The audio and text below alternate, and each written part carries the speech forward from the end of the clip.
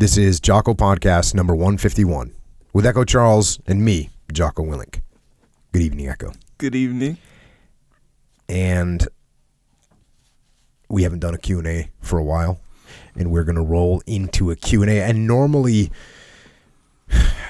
quite frankly, the Q&As, when we show up for the Q&As, there's a little bit of a different atmosphere, we'll say, right? Sure. A little bit of levity in the room. Everything's sure. like, hey, we're not going to talk about war. Mm-hmm. We're not going to be reading about men being wounded or killed. We're not going to be reading about some atrocity and hearing what people go through. We're going to be answering questions, and there's a little bit more just lightheartedness to the whole thing, usually.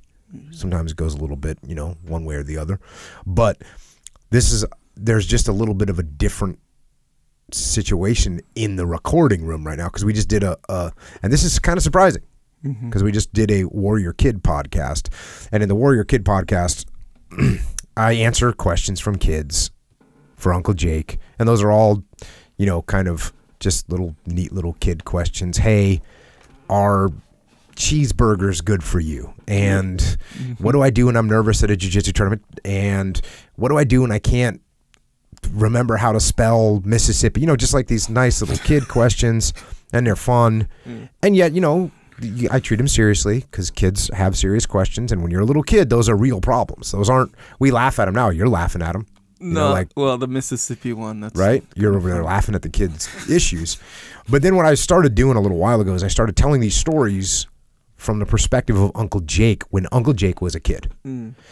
And some of those are a little bit more serious, but there's always a very big lesson to be learned, because my goal with the stories from Uncle Jake is that kids can end up understanding how Uncle Jake kind of formulated his values as a man. And we've talked about a bunch of different ones of those. But anyways, the one that I did today, and what's interesting is all these stories are kind of based on, they're based loosely around things that I've experienced. And this is some of them very loosely, some of them not so loose, on things that I've actually experienced, things that I went through, because I'm not Uncle Jake, but sure, I have some similar experiences that Uncle Jake has had along the way. And anyways, today I wanted to make the point to kids that the decisions that they make in their life they have a big impact, right? And if you make little decisions when you're a kid, you start making bad decisions when you're a little kid, those bad decisions eventually add up. And if you make good decisions, those decisions will add up, and in the one case, you'll end up with good things. If you make good decisions, if you make bad decisions, you'll end up in a bad situation. And I told this story from Uncle Jake's perspective about Uncle Jake's best friend when he was growing up, and it was a kid named Jeff, and they were best friends. They did everything together, and they played, and they did practical jokes, and they laughed and had a great time. And eventually, Jeff starts making some bad decisions. He gets in trouble in class, then he gets in more trouble, then he gets suspended from recess, and then the next thing you know, he starts really going down a bad path and starts using drugs and alcohol, and eventually, and again, this is not a long story, but it probably takes about 10 minutes to tell on the podcast, on the Warrior Kid podcast. And then eventually I leave high school. We graduate from high school, and I kind of talk about seeing him, and this is what's true. So this is true. So this is based on true story. I had a best friend when I was a kid. His name was Jeff. He was an awesome kid. He was funny. And he's one of those kids, I've talked about this before, like some kids, they have a little spark to them. And it's not a lot. It's very few kids. They have this little spark. They've got this little thing about them that you go, okay, that person has something. Now that spark doesn't guarantee anything. In fact, that spark can be a problem, because that spark can catch fire, and it can be an uncontrollable fire, or it can be a fire that can be used to fuel and grow and create awesome things. And you don't really know. You can't really control it. That person has to have control of that spark. Well, Jeff was one of those kids that had this spark to him. He was charismatic, he was funny, he was smart, he was witty, he was courageous, but he just, for whatever reason, had a little spin to him that didn't mind getting in trouble. It's almost like an attitude like, hey, these guys can't hold me down. And so, when we were in 5th grade, it was actually in 5th grade where we sat next to each other every day, and we would start, we would just hang out all the time and laugh. And eventually he started getting in trouble, and I didn't, right? And I would get in some trouble, but he would cross the line, and he'd cross the line to where all of a sudden, you know, he would get sent to the principal's office and be that kind of trouble. One level above the kind of trouble I would get in, which is like, hey, get yelled at, you got to be quiet. Hey, you know, you go sit in the corner. Those things I got, but I didn't cross the line, which is, hey, I'm out of control in the class. I'm so disruptive that you got to get me out of class. I never crossed that line. He started crossing that line. And eventually, you know, and I told him the story, you know, he started using drugs and alcohol. And I thought about it. Do I want to talk about drugs and alcohol in the Warrior Kid podcast? And then I thought to myself, yes, I do. Because if you don't think kids hear about drugs and alcohol right now, when they're 7 years old, 8 years old, 9 years old, you're wrong. Drugs are out there. It's a different world. And you might as well tell them when they're young that these things are problematic. Well, with Jeff, you know, Jeff went down the path of starting to, you know, smoke and drink and all that stuff, doing drugs. And I didn't. You know, he started getting into that kind of thing. I started getting into like hardcore music and being like disciplined and all that stuff, which again, I call it what you want, call it a trend, call it me conforming to something or whatever you want to call it. But that's what I did. That's what I got into. I related to it. Let me put it to you that way. So eventually Jeff becomes like a burnout. You know what I mean? He becomes, like a burnout, you know, he cut classes and he, you know, just kind of went down that spiral. And the weird thing is we were such good friends when we were kids that we didn't not like each other anymore. You know, I didn't like have a falling out with him. We just went our separate ways. And so when I would see him in school, or I'd see him in the hallway, or I'd see him in town, you know, we would talk. And I could see in his eyes, like he knew he was going in the wrong direction. And we would still laugh and we would still have a good time. We would joke about things. And then we'd walk away from each other, and he kept going down the path he was going down, and I kept going down the path I was going on. And as time went by, you know, he just was a complete burnout. I don't even remember if he graduated high school or not. I graduated high school and I joined the Navy. And, you know, I was going to go try and be a SEAL. That was my big, big goal, right? And he was going to do whatever he was going to do. And the last time I saw him, again, like I remember I saw him and it was like in my mind, and I wasn't quite mature enough to really recognize what I saw, like at the time. But as I look back on it, was like there was like this element of sadness for him, seeing that I was like, for lack of a better word, like getting away, right? I was gonna go. I was gonna go and do something, right? And he was gonna not. And you could see that. And at this point, like, I don't even know if he could have gotten in the military. He'd been in quite a bit of trouble and had used a lot of drugs. And I don't even know if he could have gotten in the military at this point. So, but when we were little kids, mind you, we were running around playing BB gun wars and, you know, setting up forts and running around in camouflage outfits. You know, that's what we were doing. So it's like I was going to do that for real, and he was going to keep doing what he was doing, which was not good stuff. And so when I saw him for the last time, you know, like we shook hands, and again, like I could see in his eyes this element of sadness that he was doing what his life had gone in this direction and my life had gone in this other direction. And he was, I don't even want to use the term jealous, because I don't think he was jealous. He wasn't jealous at all. He was actually like kind of proud. You could see in his eyes like, man, that's awesome. And he said like, good luck, you know, and we shook hands and bro hugged. And then I just, you know, I left. I joined the Navy and went to boot camp. And I remember I was in SEAL training, and I was probably a month or two into SEAL training. And I talked to my mom, and she told me that this guy Jeff, who'd been my best friend from probably first grade through like fifth grade, and then like I said, it separated, but he killed himself. And 19 years old, he killed himself. And so in the story that Uncle Jake tells, I don't tell that part. I don't talk about suicide, but I just say that he died, and he died from drugs and alcohol, which indirectly is true.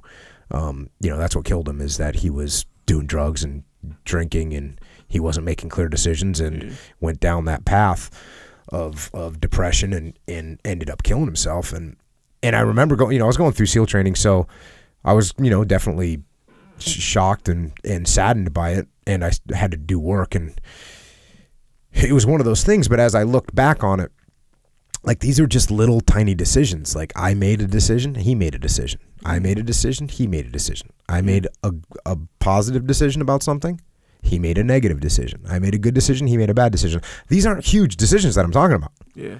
But it was these little tiny decisions that added up over time.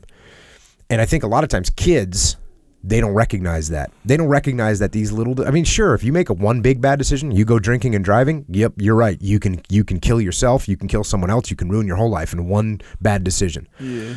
But where did that one bad decision came from? It came from a bunch of bad decisions. It came from hanging around with the bad people. It came with starting to drink in the first place. It came with even having the attitude that I can get away with stuff. Like, there's a lot of little bad decisions that led up to this one big bad decision that actually ends up putting you in a bad way. Yeah.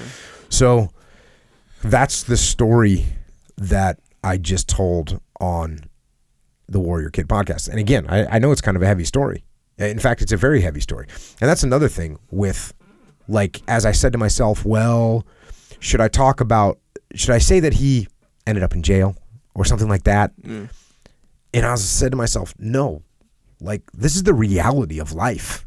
And if kids are not taught the reality of life, again, I'm not trying to smack them in the face with it. I'm not trying to make them paranoid, you know, and that's kind of why I thought the suicide part was a step too far. Yeah.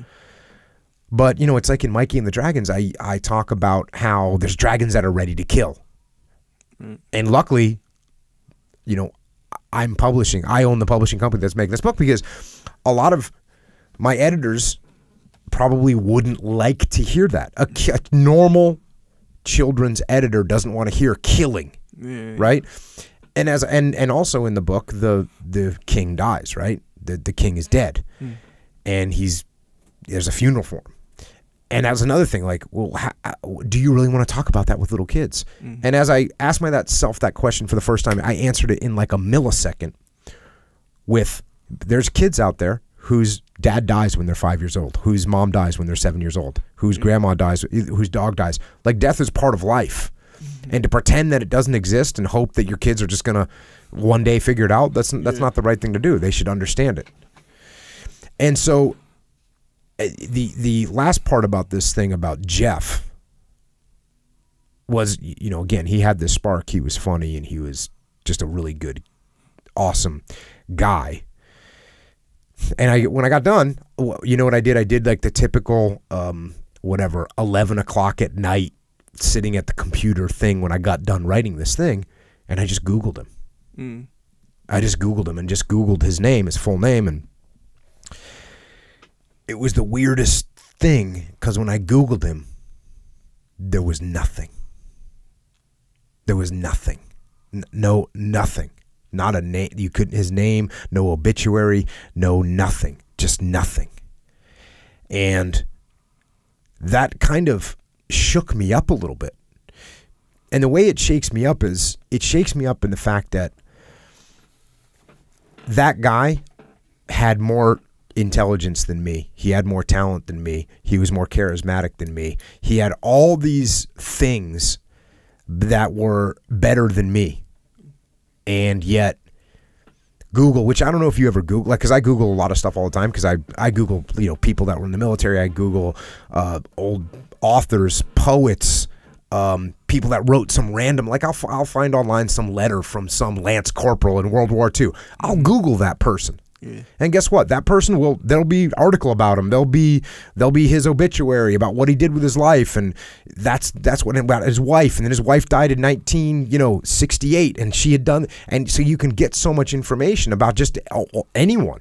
And so I Google my friend Jeff, and there's nothing. And that's a person that Jeff, had he gone down the right path, he would have left a giant mark on the world and would have done a lot of positive things and done beautiful things in the world. Mm. And to think that it's all gone and it's all lost, it's lost, and there's not a damn thing about him. So teach your kids to make the right decisions is what I'm saying. Yeah. So much for the, like I said, so much for the levity of the situation, or of the podcast.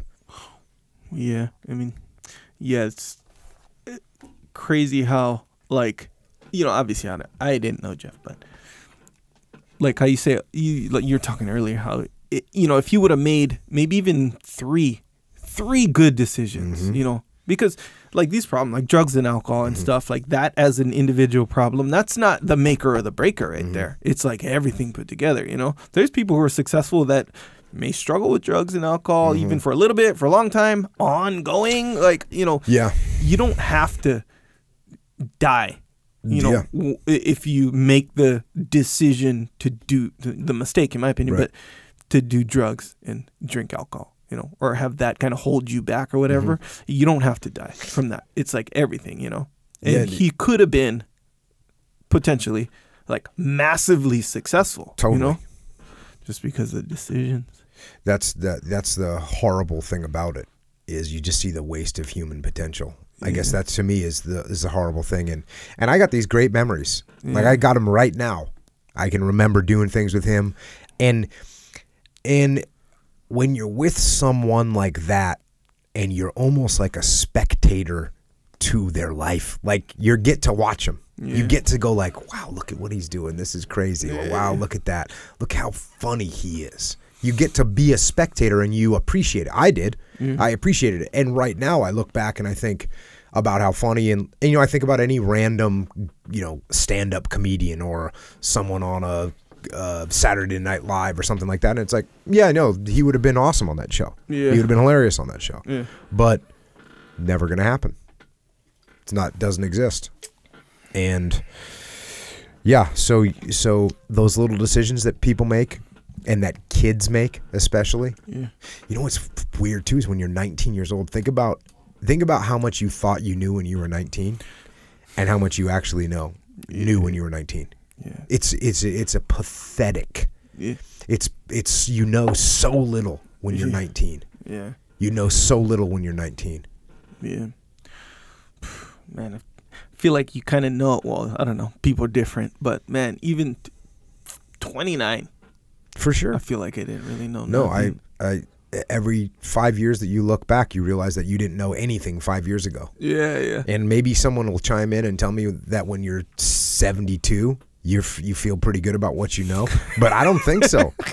I don't think so. I think it's just always constantly looking back 5 years and think to yourself. And I've said before, it's like I think when you get to be at some point, it's some decade along there, 35, 40, you at least say, I know, I don't know everything, and that is like the beginning of knowing something. Because when you're like you said, when you're 19, you think you know everything. When you're 23, you think you know everything. When you're 26, you think you know everything. When you're 31, you still think you know everything. It's not until you actually look up, maybe that's 35, maybe that's 37, maybe some people get it younger, where they realize, you know what, I don't know everything and I need to learn more.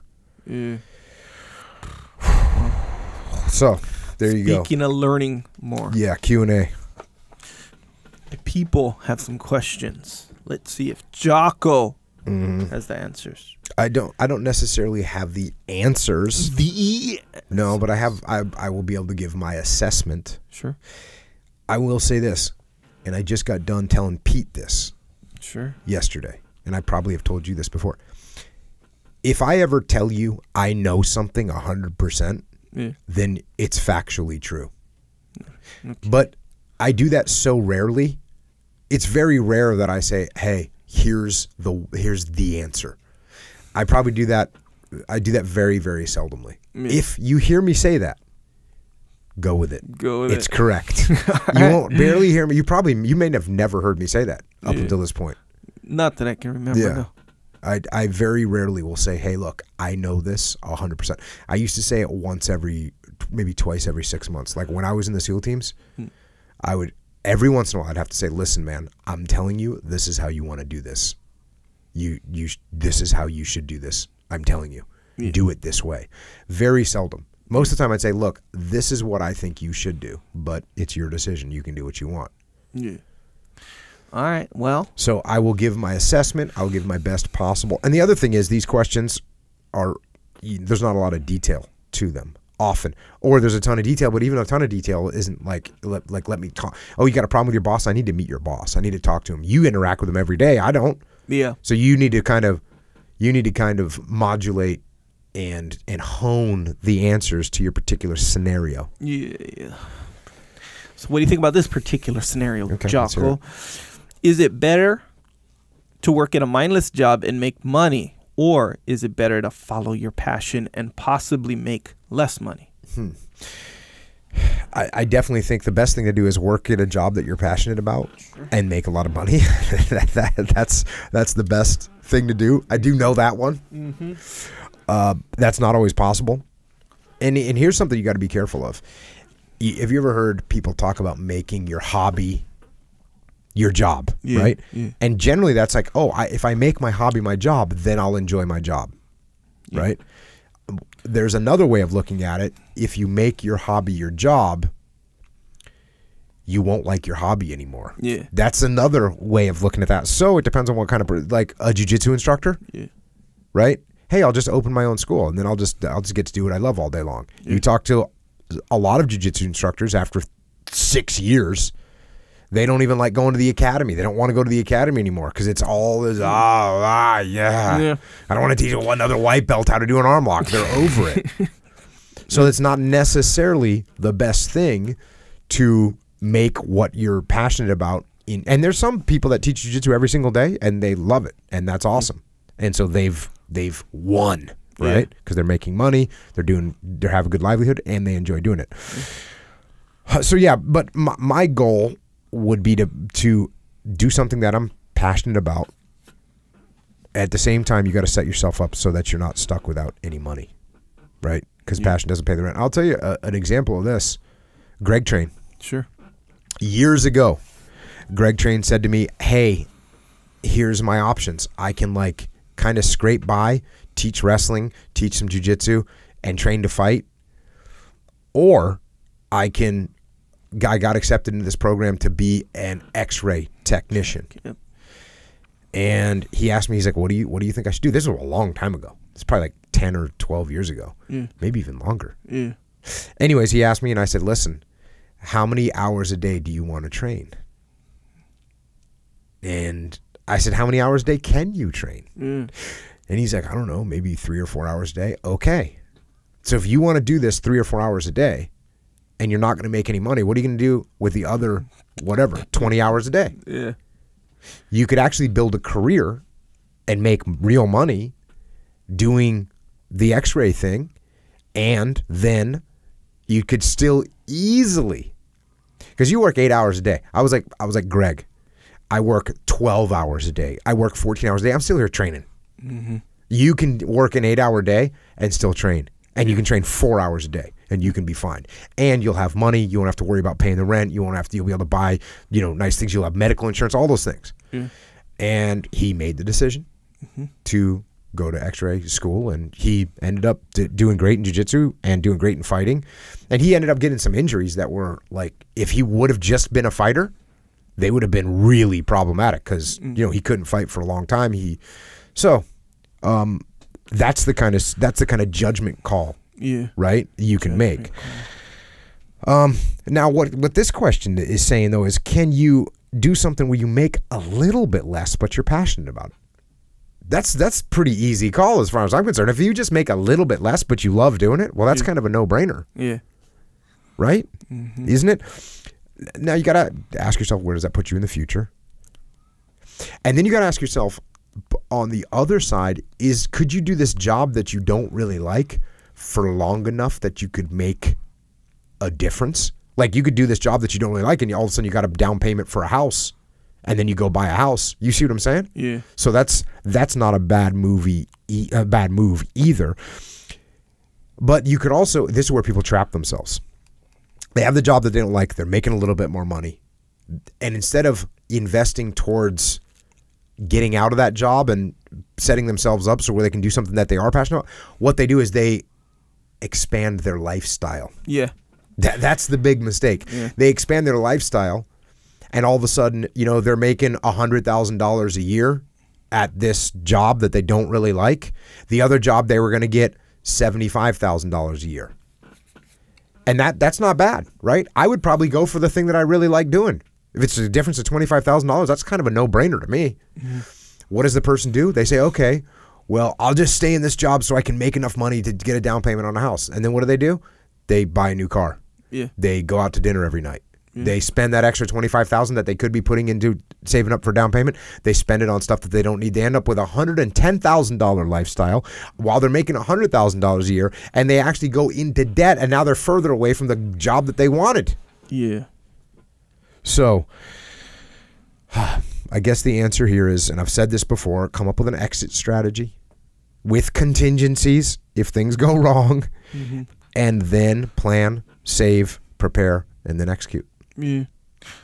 Yeah, man. Sounds like a good plan. Good take on it. That's what it sounds like. I found that when you make your hobby your career, a lot of times, like when you have fantasies about doing your hobby as a career, let's say I'm a photographer, right? That's a big one. That's a common one that I've heard. They'll be like, okay, because I like taking pictures. I like, I don't know, maybe traveling or I don't know, whatever I like taking pictures of. I like that kind of subject too.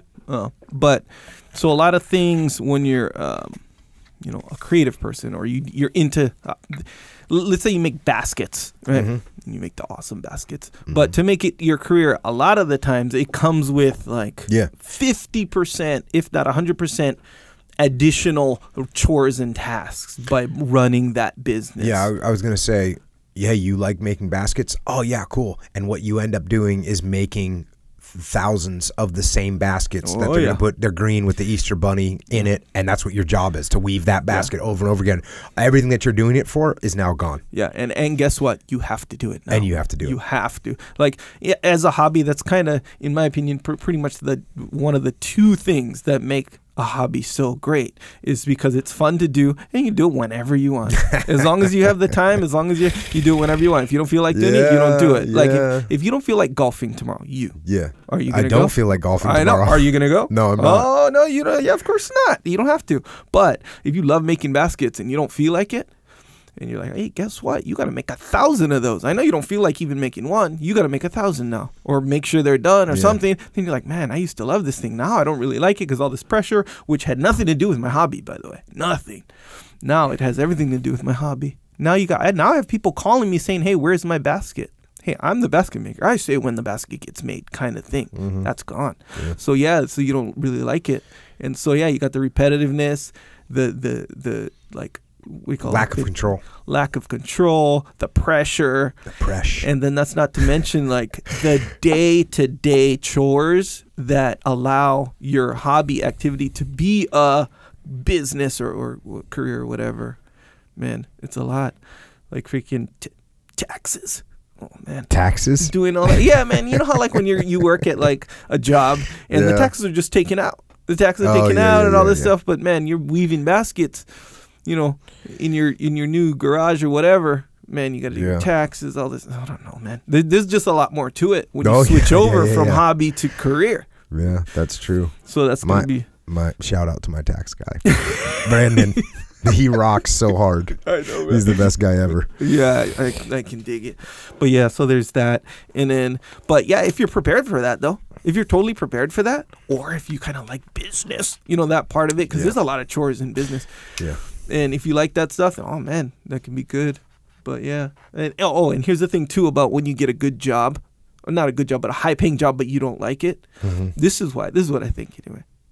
I don't think I've ever had a junk job that paid a lot. You just had junk low paying jobs. Yes. I had a few of those, yes, for sure. So okay, I wake up, I go to my job, drag myself to my job. Right, drag myself, and then I can't wait to get home. I get home, I get that paycheck after a week, 2 weeks, or whatever. I get that huge paycheck, and then I gotta drag myself to my job again. And I go home, and I can So basically, your day to day for that junk job is so junk. I need something. I need pleasure. I need some kind of pleasure in my life. Let me buy that cool new car. So now, I'll drag myself to my job, but at least I'm rolling in that nice new car. Yeah. But eventually you trap yourself with that car. Exactly, that car's a trap. Because that becomes the focus a lot of the times. Yeah. You're trying to make up. And I believe, so this is an interesting thing I've thought about. People like to make things. People like to make things. Like it's a good feeling to make something, to create something. And I think a lot of the consumer attitude comes from the fact that, look, I don't have time to go and build a desk. And I wish I did have time to go build a desk, but I'll just go click on this button and the desk will show up at my house. And it's kind of like I created something. Yeah. Voila, there it is. Yeah, voila, there it is. And that gives you that. But the thing is, it's a short-term gratification. Yeah, that's why it keeps going. Yeah, and that's why it keeps going, because you go, okay, I'd really like to make a desk, but I'm just going to buy this one. Or I'd really like to, you know what I'd love to do is just completely refurbish an old car. Oh, I can't do that, but guess what? I can just buy a new car, and then I'm rolling. It feels good for a minute, but you don't get the deep satisfaction that you would have gotten had you refurbished the car. Yeah. So you trap yourself. So keep your spending in check. This is another part of this whole deal. Keep the spending in check. But that spending feels so good, and then you know how like when you have it depends, because there's sometimes when you don't have a lot of money, spending hurts. You know, it hurts when you're like, I can't separate myself from this money. Yeah, and you have a different mindset, I think. But I think like your average person, me included, is like the spending hurts when you spend on stuff you need rather than what you like want. You know what I'm saying? That's so backwards. I'm saying, dude. oh yeah, it is. That's so backwards. Oh, big time. But it's a short term thing for sure. It's like the immediate like satisfaction is like when you gotta pay. Let's say you don't really have dental insurance. Right. Or let's say you do, but you still got to pay out about whatever. You got to spend your money on that. Yeah. Let's say it's $1,000 and you have $1,500 in your bank account. We'll say. So it doesn't feel good to spend on dental, but it would have felt good to buy a new plasma screen TV that you could watch the UFC on. Think about it, bro. When that plasma TV comes in, you're like, oh my gosh, I can't wait to hook this up. This thing is awesome. I'll even put it on my credit card and pay for that thing over the next 12 months. Yeah, 50% interest on this thing. I'll do that, no problem, because of that pleasure of getting it. But, dental? You mean this toothache will go away? This toothache that's causing me a migraine will go away? And then I got to, then when it's time to pay that bill, you're like, it's hard, man. You don't really want it. It's weird. Check. Yeah, it is backwards, though. All right. Well, like I said, come up with a plan, come up with an exit strategy with contingencies, and then save your money and execute. Get some. Check. Next question. How do you suggest setting SOPs, standard operating procedures, where none currently exist? Yeah, good question. And this is not going to spend a ton of time on this. Well, the best way to develop SOPs is to let them be developed organically, sort of from the people that are actually doing that task, whatever it is. And you kind of, you just turn what's actually happening into an SOP. And then if there's multiple methods happening for something, you kind of consolidate the methods into the best way and then test them, and then you'll have your SOP there. One thing that you shouldn't do with an SOP is come up with a standard operating procedure inside of a vacuum and then push it down on the folks below you in the chain of command, because they're going to reject it. They are going to know a better way of doing it because you made it up in a vacuum. So don't do that. Now, there are some times where, let's say you're going to do something brand new that's never been done before, and you have to kind of create an SOP. Then if you have to do that, you need to kind of explain to the team, hey, listen, guys, we've never done this type of mission before. We've never done this type of project before. Here's my best guess at what a standard operating procedure is going to look like. We're going to try and execute this, but believe me, it's not perfect. I'm open to feedback, and I realize that it's going to change, but I want to at least have a line for us to deviate from. And actually, this is in Extreme Ownership. I talked about how we started organizing the SSE, the sensitive site exploitation. It's how we searched buildings, and it's in the book. But when we first started searching buildings, everyone would just go in and ransack everything and just throw everything around, and it was totally ridiculous and ineffective. And eventually, I said, okay, we need a standard operating procedure. And my assistant platoon commander, I said, hey, come up with a standard operating procedure of how we're going to do this. He did that. And when he did, of course, and it's in the book, people are like, oh, this is going to take forever. And it was like, okay, listen, we're going to try it. If there's some adjustments we got to make, we'll make them. But let's at least give it a try. And that's what we did. And one of the best things you can do if you have to come up with an SOP is not only let it come organically from the task itself, but let the people that are actually doing the task come up with the standard operating procedures. So if you had some project that you did over and over again, I wouldn't come and say, hey, okay, here's how I want you to do this project from now on, Echo. I'd say, hey, Echo, since you're doing this all the time, can you capture what it is you do, and we can take those best practices, turn them into a standard operating procedure, and get them through the whole organization. And you'd say, oh, that's cool. You would kind of feel some ownership of that, and then you would put together a good plan. So that's pretty straightforward with standard operating procedures. The main thing is let them develop, let the team develop them, keep an open mind, don't force them down people's throat. Makes sense.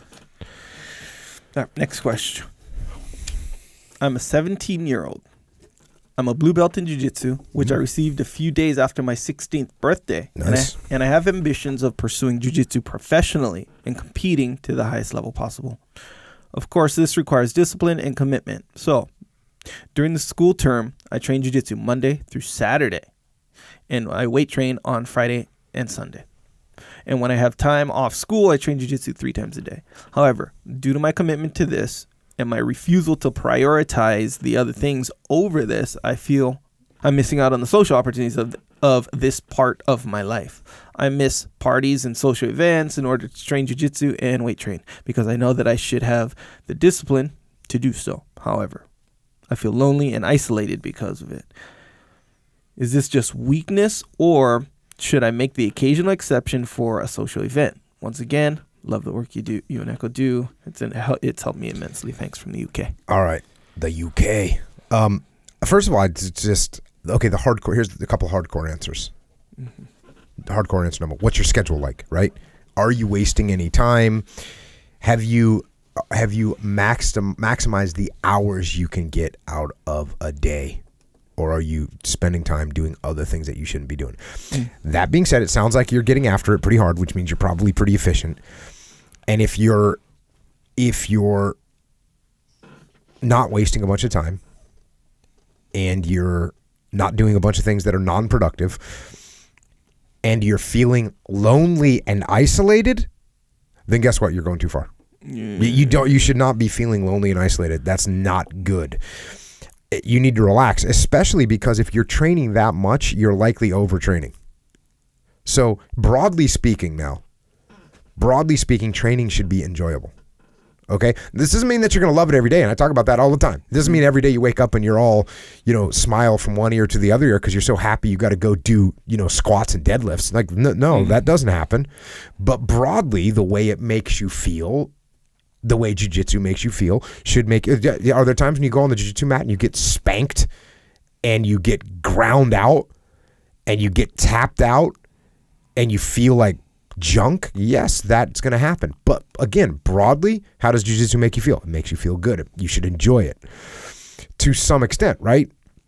And you should not be getting burnt out. And I think that's the most important thing, is that you shouldn't be getting burnt out on jiu-jitsu, on working out, and this is important, especially for your 17 years old. There is more to life than jiu-jitsu and physical fitness, right? There's more to doing well in life than just jiu-jitsu and physical fitness. So a couple things. If you can't like communicate with people effectively, that's a real problem in any environment, right? And if you're isolating yourself from other people and you're not learning how to interact with other human beings in a social environment, that's not good. And it's not only that it's just not good for you, because yes, you as a person, you need to be well-rounded. You need to be strong. You need to be capable from a fighting perspective, but you also need to be smart. You need to be articulate. You need to be quick-witted. And those things are mandatory skills in life. I mean, if you're a black belt in jiu-jitsu and you're a white belt in communicating with other human beings, that's not going to be a good situation for you. And the other thing is, the better you are, the more well-rounded you are in all these other aspects of life, those things will actually make you better at jiu-jitsu too, because you'll be able to read people. You'll be able to deal with confrontation. You'll be able to understand other people's motivations. And all those things come from interacting with other human beings.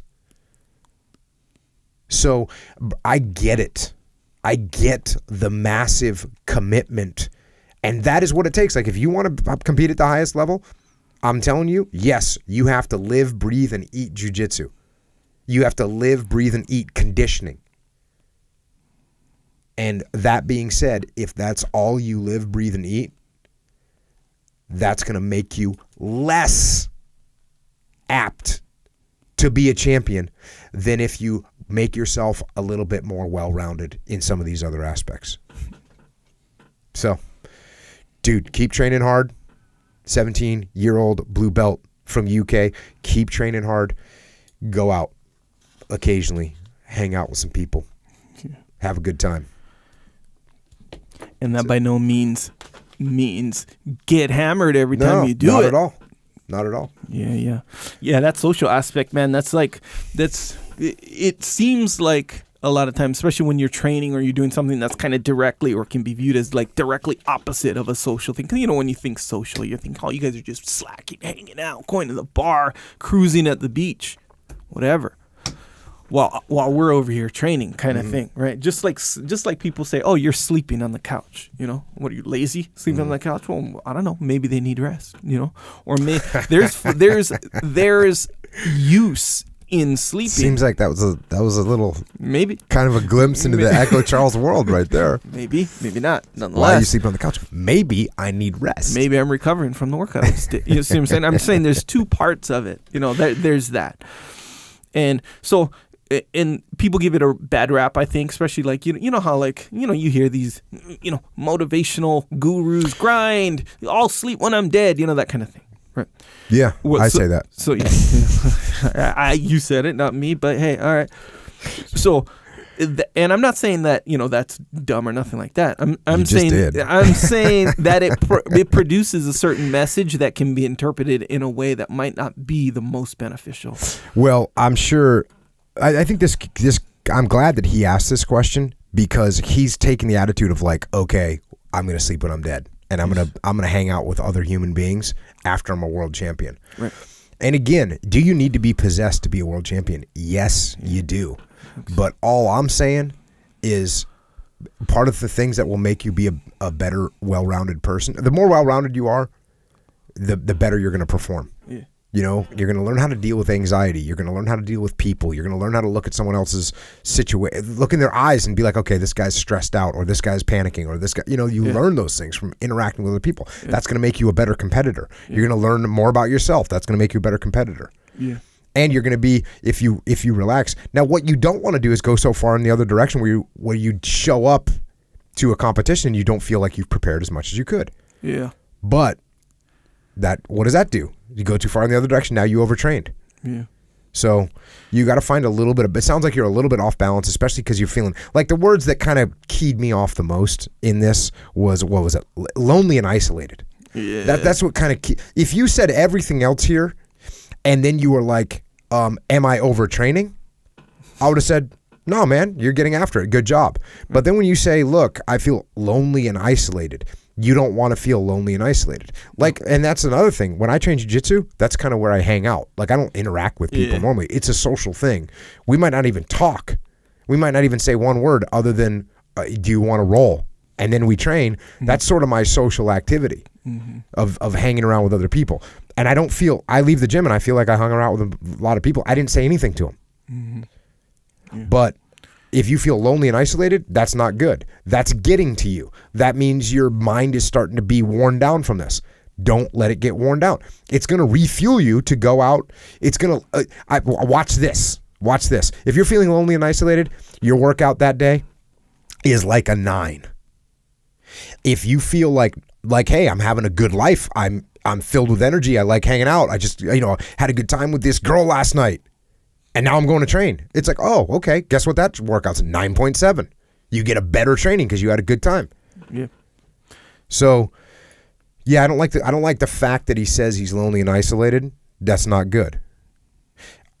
And again, this is just a dichotomy because then you'll get someone that says, okay, well, Jocko said go out and have party with the ladies. Sure. And then help my workout. Yeah, it'll help my workout. And then maybe if I only work out 3 times a week and I spend most of my time partying, I'll be just workouts level 11. No, you won't. Yeah.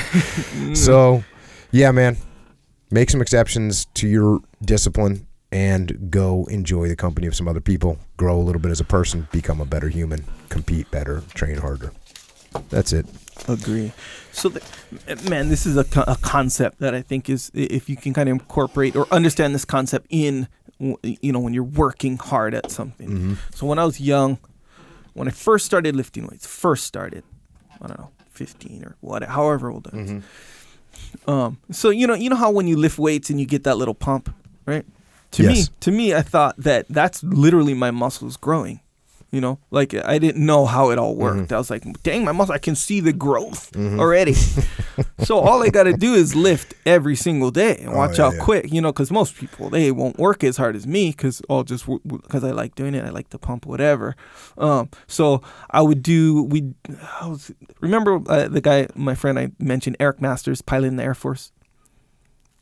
Yes. So he the one, he always had the soda above the microwave there. Yep. Anyway, so I'd lift with him, and his dad would invite me and my brother over. We'll lift, and he started off with bench and this stuff. So we go lift, and I'm like, dang, I feel all pumped. So now when we kind of went into, I want to say, like varsity football, I don't know. Anyway, we started lifting in the weight room at the high school. So I would do the same thing every single day.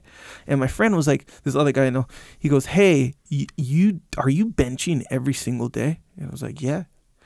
And he was like, bro, your muscles aren't going to grow. Yeah. I was like, what are you talking about? Of course they do. They grow every single day. Like, I feel it even. He's like, bro, you don't know how it works. He's like, when you lift, they don't grow. They actually get torn. They get like almost like a little micro injury. That's how it works. And then when you rest and when you sleep and when you eat, then they grow. And I was like, what? And it still didn't make sense. So I was like, okay, I guess, He's like, you ever heard, when the soreness, when you get the soreness or whatever? I was like, yeah. He was like, that's like it, like hurt, like kind of injured or whatever. And then it has to heal up. And when it heals up bigger. And I'm like, oh, okay. He's like, so you can't bench every day. Otherwise, it'll just won't grow. It'll always be damaged. I was like, oh, it makes sense. So that rest in between workouts is kind of important, given my goal. Grow some muscles, you see what I'm saying? Where this kind of thing where it's like all go, no rest. Bro, you need that rest to grow, literally. Mm-hmm. And that goes for anything. Truth. And this is kind of, the next question is very closely related to this. That's why I put it kind of like right next to it. Yeah. And that is, Jocko, I should have asked in Muster 006, is there a dichotomy in the unmitigated daily discipline in all things? Yeah, and like I said, this is why I put this question here, because it's related to the answer that I just gave, which is yes, you can. You can overdo it. And there is a dichotomy. You can put so much focus on working. You can put so much focus on working that you lose track of your family. Yeah. And everything goes downhill with your family. Or you can do the opposite, put so much focus on your family that you lose track of, that you don't do what you're supposed to do at work. So you need to back off a little. And you get people that waste time on things that don't matter. This goes back, remember the podcast we did where I was talking about how, like a black belt, when a white belt's grabbing a black belt sleeve, and it just doesn't matter. There's people that think that it's important that I do this thing this certain way, and the reality is it's useless. It doesn't matter. You're being OCD, right? You're being OCD. So, or you maybe not being full OCD, but you're being borderline. You got to think about what's important and what's not important. And if you generally, or oftentimes, people that are hyper disciplined about little things, a lot of times they're missing their discipline in other areas of their life. And one of them, we've talked about this before too, which is somebody that, just because someone is hyper disciplined in their physical fitness doesn't mean that they're disciplined in their rest of their life in many other ways, whether it's financial, whether it's their relationships, whatever, like everything. They can be screwing they're super disciplined in weighing their food and doing macro calorie counting and all that stuff, right? Oh, yeah. And yet they haven't paid their phone bill or whatever, and they've got financial issues, or they've got other health issues. And so you need to back off enough on the little things that don't matter that so that the things that matter you can actually take care of. Now, the weird dichotomy in this is, again, it always comes up, the Russian soldiers in the Chechen War not shaving. Is it really important that they shave? Not really. But what's really important is that they have discipline overall. And when they stop shaving, they let go of their discipline. And that was the problem. Now, so there is a balance. That's what I'm saying. There's a balance. And I guess let me make that a little more clearly. If we were in a war and what I was focused on was, Echo, you better shave tomorrow. That was my big focus. Echo, your uniform better be squared away tomorrow. Like that is not what the most important thing is. Like, Echo, do you understand where the fallback positions are? Echo, do you understand what your field of fire is? Echo, do you know what you're supposed to do when we start getting overrun? Those are what's important. But if I focus on this little thing that doesn't really matter, that can be a problem. So I need to make sure that I'm focused on the correct things. And in life, yes, you can unmitigated daily discipline if you try to apply it to absolutely everything in your life. Just like prioritize and execute. If you try and solve all your problems at the same time, you won't be able to solve any.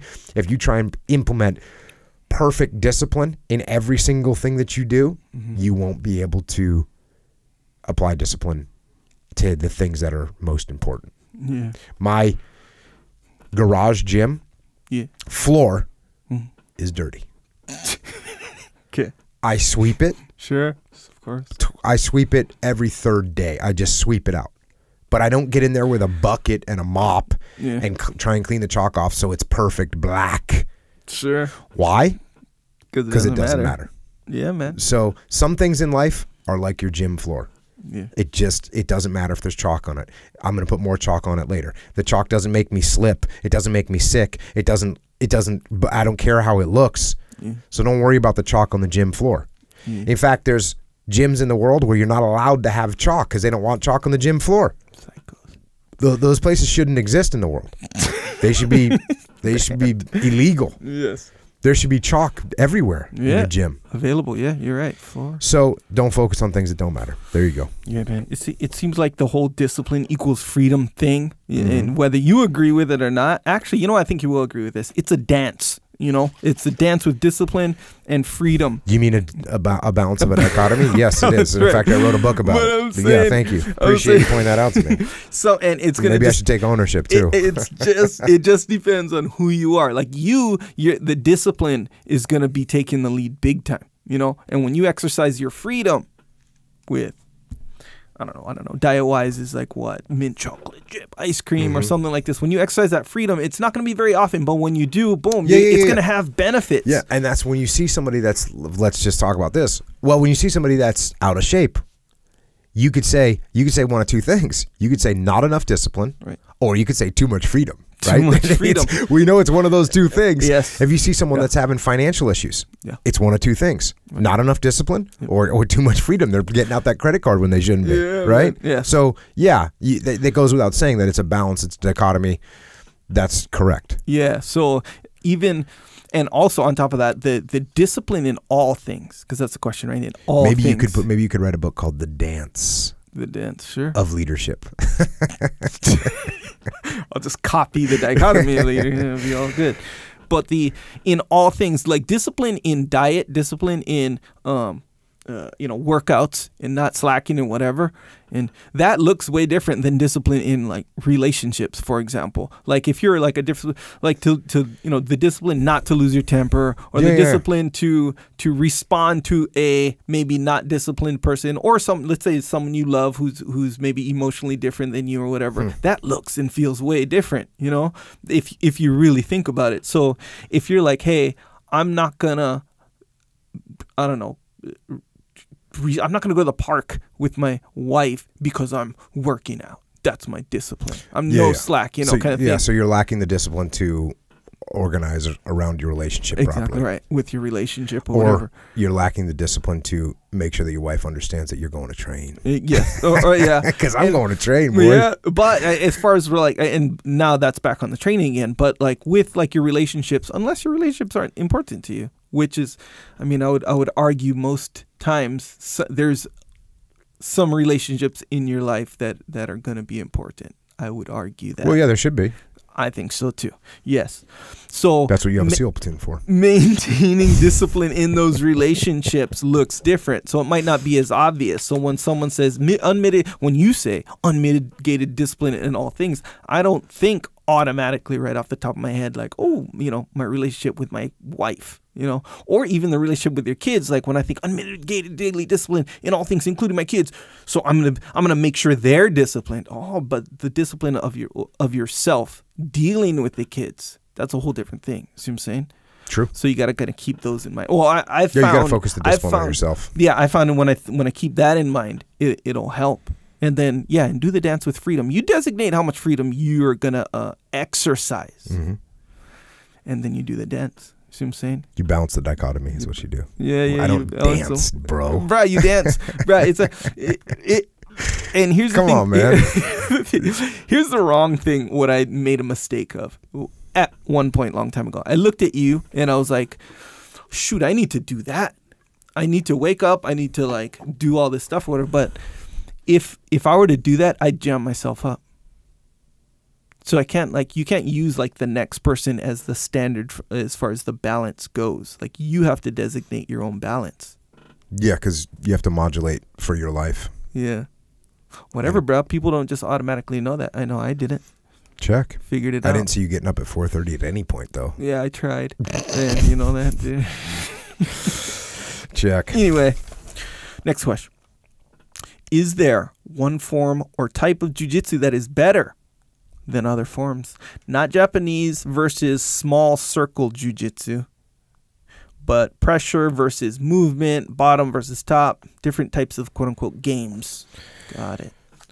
Yeah, so if you don't know this, there's different types of jiu-jitsu in the world. There's things like he mentioned here. There's Japanese jiu-jitsu, and there's something called small circle jiu-jitsu, and then there's just a million different kind of random sort of names that people will put on jiu-jitsu, right? Yeah. The one that we do is generally referred to as Brazilian jiu-jitsu. I just generally refer to it as jiu-jitsu because that's what I'm talking about. Yeah. So there are different types. Of all the different types of jiu-jitsu, the one that you should be doing is Brazilian jiu-jitsu. The other types are not what you want to be doing. We'll see. They're less proven. Yeah, generally. And so that's just the reality of it. So now, but then he's asking a different question, which is inside of even Brazilian jiu-jitsu, there's different types of styles that people will have, and these are people end up calling them games. What kind of game does this person have? Yeah. What kind of game does that person have? And different people have different games, and it depends on their body. The different body types have different styles, different games, different cardio levels can have different games, different styles, different flexibility levels, different games, different styles, even different personalities. Yeah. If you have different personalities, you'll end up with a different style. So the question is, are there some games or some styles that are better than other games or other styles inside of jiu-jitsu? And my answer to that, I think, is no. There's not games that are better than other games, not styles of jiu-jitsu that are better than other styles of jiu-jitsu. It's just different people gravitate towards different ones, and they use them successfully, and that's why they continue to use them. I would say this, though. If you can, then develop more than one game, right? Yeah. More than one game. Like if all you know how to do is pressure pass, that's the only kind of pass you know, and you come up against someone that's really good at defending the pressure pass, you won't be able to pass the guard. Yeah. If you have a really good top game, but you go against a wrestler that's a better wrestler than you and put you on your back, then that's going to be a problem. Yeah. So you're going to.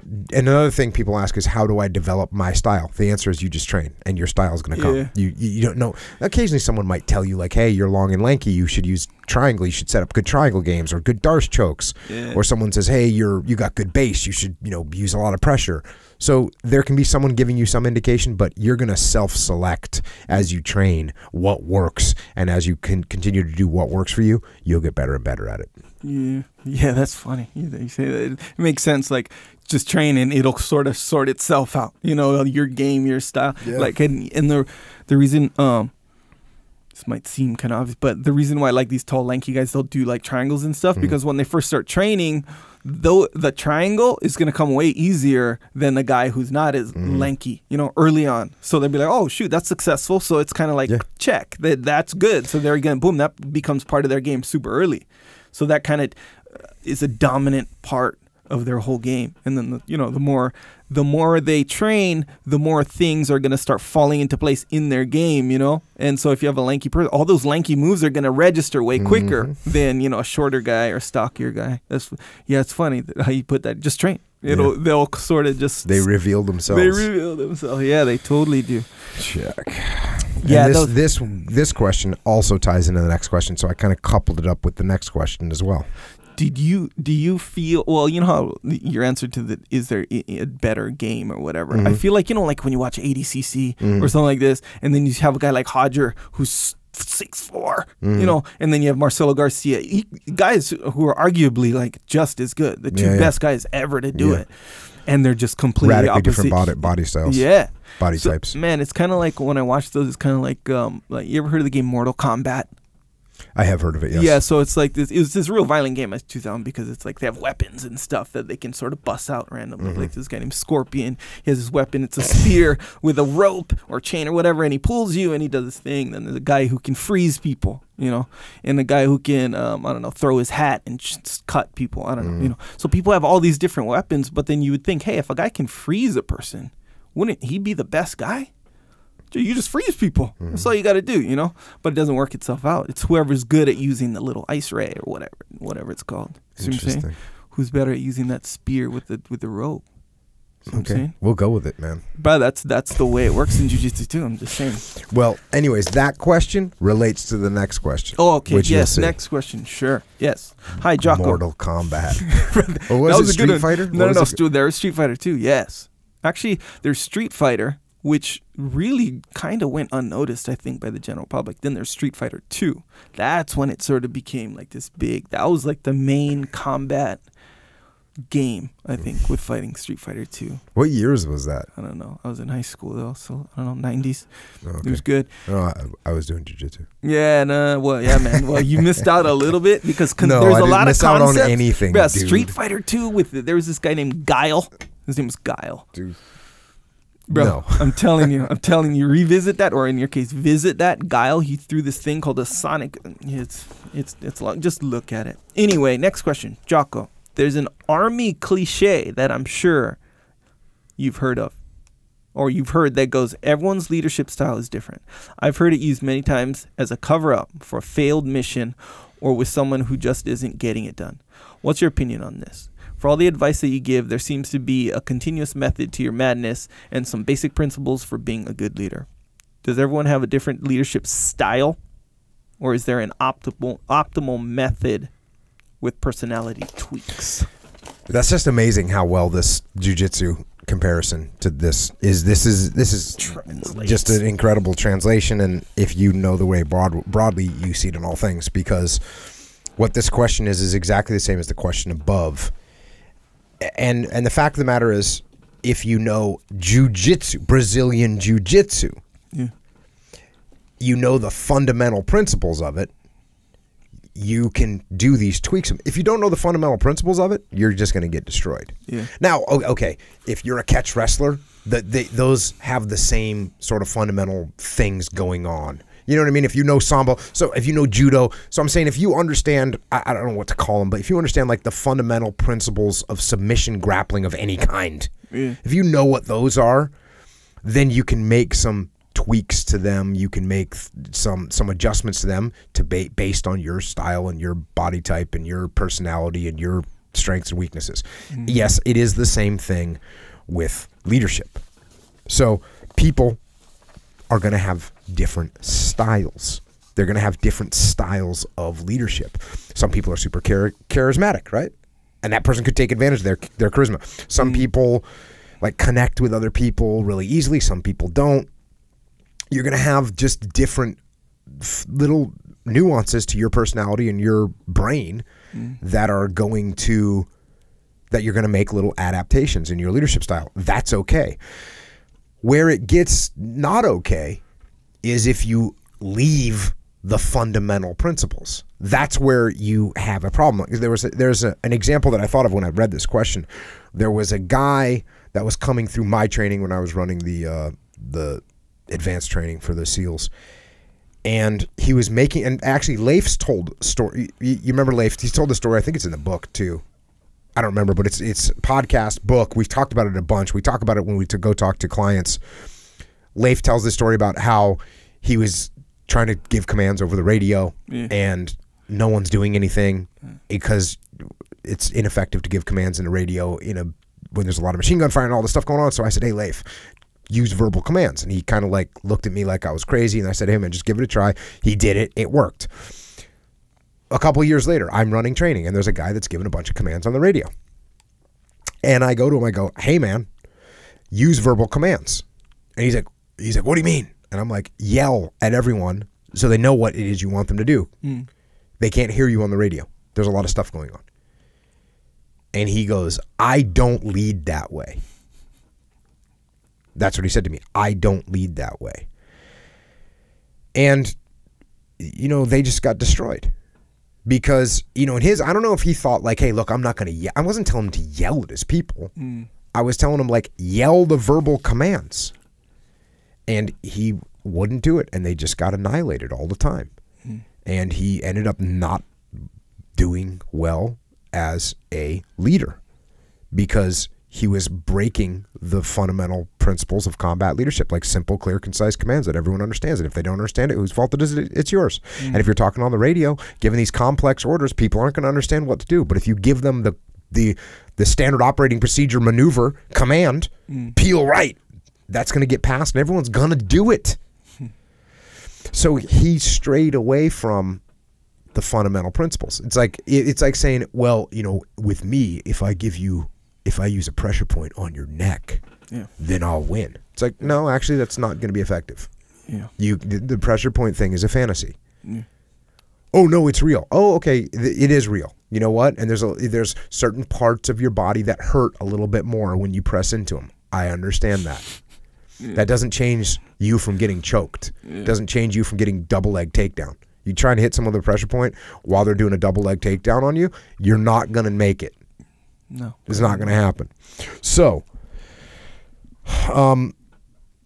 you have, and I've told this story too about the guy that wasn't very loud. And I told him like, hey, you got to get louder. And eventually he got the guys that were loud in his platoon to start giving the verbal commands because he wasn't loud enough to do it.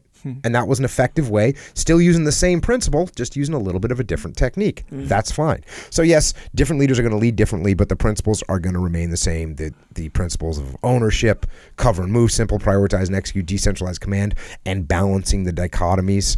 And then there's plenty of them in leadership.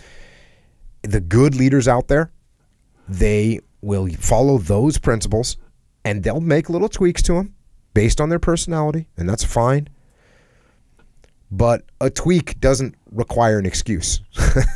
And also, effective or ineffective. Like if you make a change, if you do something a certain way and it's not effective, then whatever you changed isn't working. It's not working. So use the fundamental principles, make little adaptations. It's okay. But if a leader is ineffective and they're failing, guess what? Their little adaptations, like, hey, I could make up a new move, right? For jiu-jitsu. And I call it the whiz bang. Sure. And I say, hey, I made up this cool move. It's called the whiz bang. And let me show it to you. And so I show it to you. And you're like, well, I don't know if that'll work or not. And I'm like, no, it'll definitely work. The cool thing about jiu-jitsu is when I try it, we find out if it works. Right. Now, something doesn't work immediately, right? But let's say I keep drilling it on you and drilling it on you, and I can never get you in the whiz bang. Okay. And then I go in a tournament, and I try the whiz bang, and I get smashed and defeated. And then I go through the constellation bracket, I try the whiz bang, and it gets smashed and defeated. Then I go in the next tournament, I try the whiz bang, and it gets smashed and defeated. Then I get in the constellation bracket. I try the whiz bang. I get smashed and defeated. And I do this for 6 months. And the whiz bang never works. Effective or ineffective?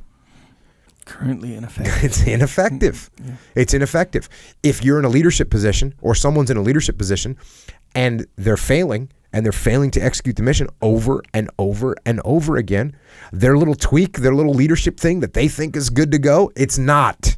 Mm-hmm. It's not good to go. And it probably, in fact, I'll tell you, it violates one of the fundamental principles of combat leadership. And if you can identify which one of those things it's violating, you can get them to clean it up and fix it. Yeah. Makes sense. So there you go. Whiz bang. Don't try it. Don't try the whiz bang. I don't know though. I mean, these jujitsu moves, you know how like guys will like bust out moves. Man, I don't know. It's this endless thing with jujitsu moves. New moves come out. Yeah, and you won't hit a move 100% of the time, and you definitely won't hit it when you first start doing it. It's going to be hard. How many arm locks do you think you put on someone before you made someone tap? Yeah. In the beginning, you probably did 50 arm locks before you got someone to tap. Yeah, probably more, yeah. Yeah, maybe even more. Yeah. So that doesn't mean after the first 49, it's ineffective, I'm not going to do it. Yeah. The big difference is, an arm lock is a proven known entity. Yeah. Cover and move is a proven known entity. Yeah. Simple is a proven known entity. Prioritize and execute is a proven known entity. Yeah. Extreme ownership is a proven known entity. Decentralized command is a proven, it's like an arm lock, it's like a choke. That's why when some people say to me, oh, well, my boss doesn't like extreme ownership. Yeah. You know, I know what's happening. Like the boss's ego is offended because there's somebody telling him a different way to lead. No, it's like, what do you believe in? I don't believe in extreme ownership. Oh, I believe in placing the blame on other people. That's how I lead. Yeah. That's completely ridiculous. Everybody knows that's ridiculous. Yeah. It's completely ridiculous. Cover and move. I don't believe in cover and move. Oh, so you just like your other team members to go and take care of themselves and you take care of yourself. How does that work? Don't work. It doesn't work. Yeah. I don't like to keep things simple. No, I like to make things so complicated that people don't understand what I'm talking about. Yeah. Does that make any sense whatsoever? No, it doesn't. Yeah. Prioritize and execute. No, don't do that. What I'm going to do is spread myself so thin that I don't have the assets or resources to actually accomplish anything. That's what I'm going to do, because that makes sense, because I don't believe in extreme ownership or those fundamental laws of combat leadership. Yeah. That's where you're at. Decentralized command. Oh, I don't believe in that. So what I'm going to do is I'm going to make every single decision myself from the headquarters position. When you guys want to make a decision out there on the battlefield or out there on the manufacturing floor, I want you to run every single decision up through me, because that's going to be effective. Mm-hmm. So if you violate one of these principles, you're going to have problems as a leader. If you tweak these principles, that's fine. If you look at decentralized command and you're like, you know what? I know that the normal kind of span of control is 5 people. I can handle more than that. I can handle 9, and you step it up. That's a tweak. That's okay, right? That's fine. If when you prioritize and execute, hey, the way I prioritize and execute, and this is the truth, the way I prioritize and execute isn't I look at my number 1 problem and I only focus on that one. I assign somebody to my number 1 problem, and I say, hey, Bill, go handle that room over there. It's a problem.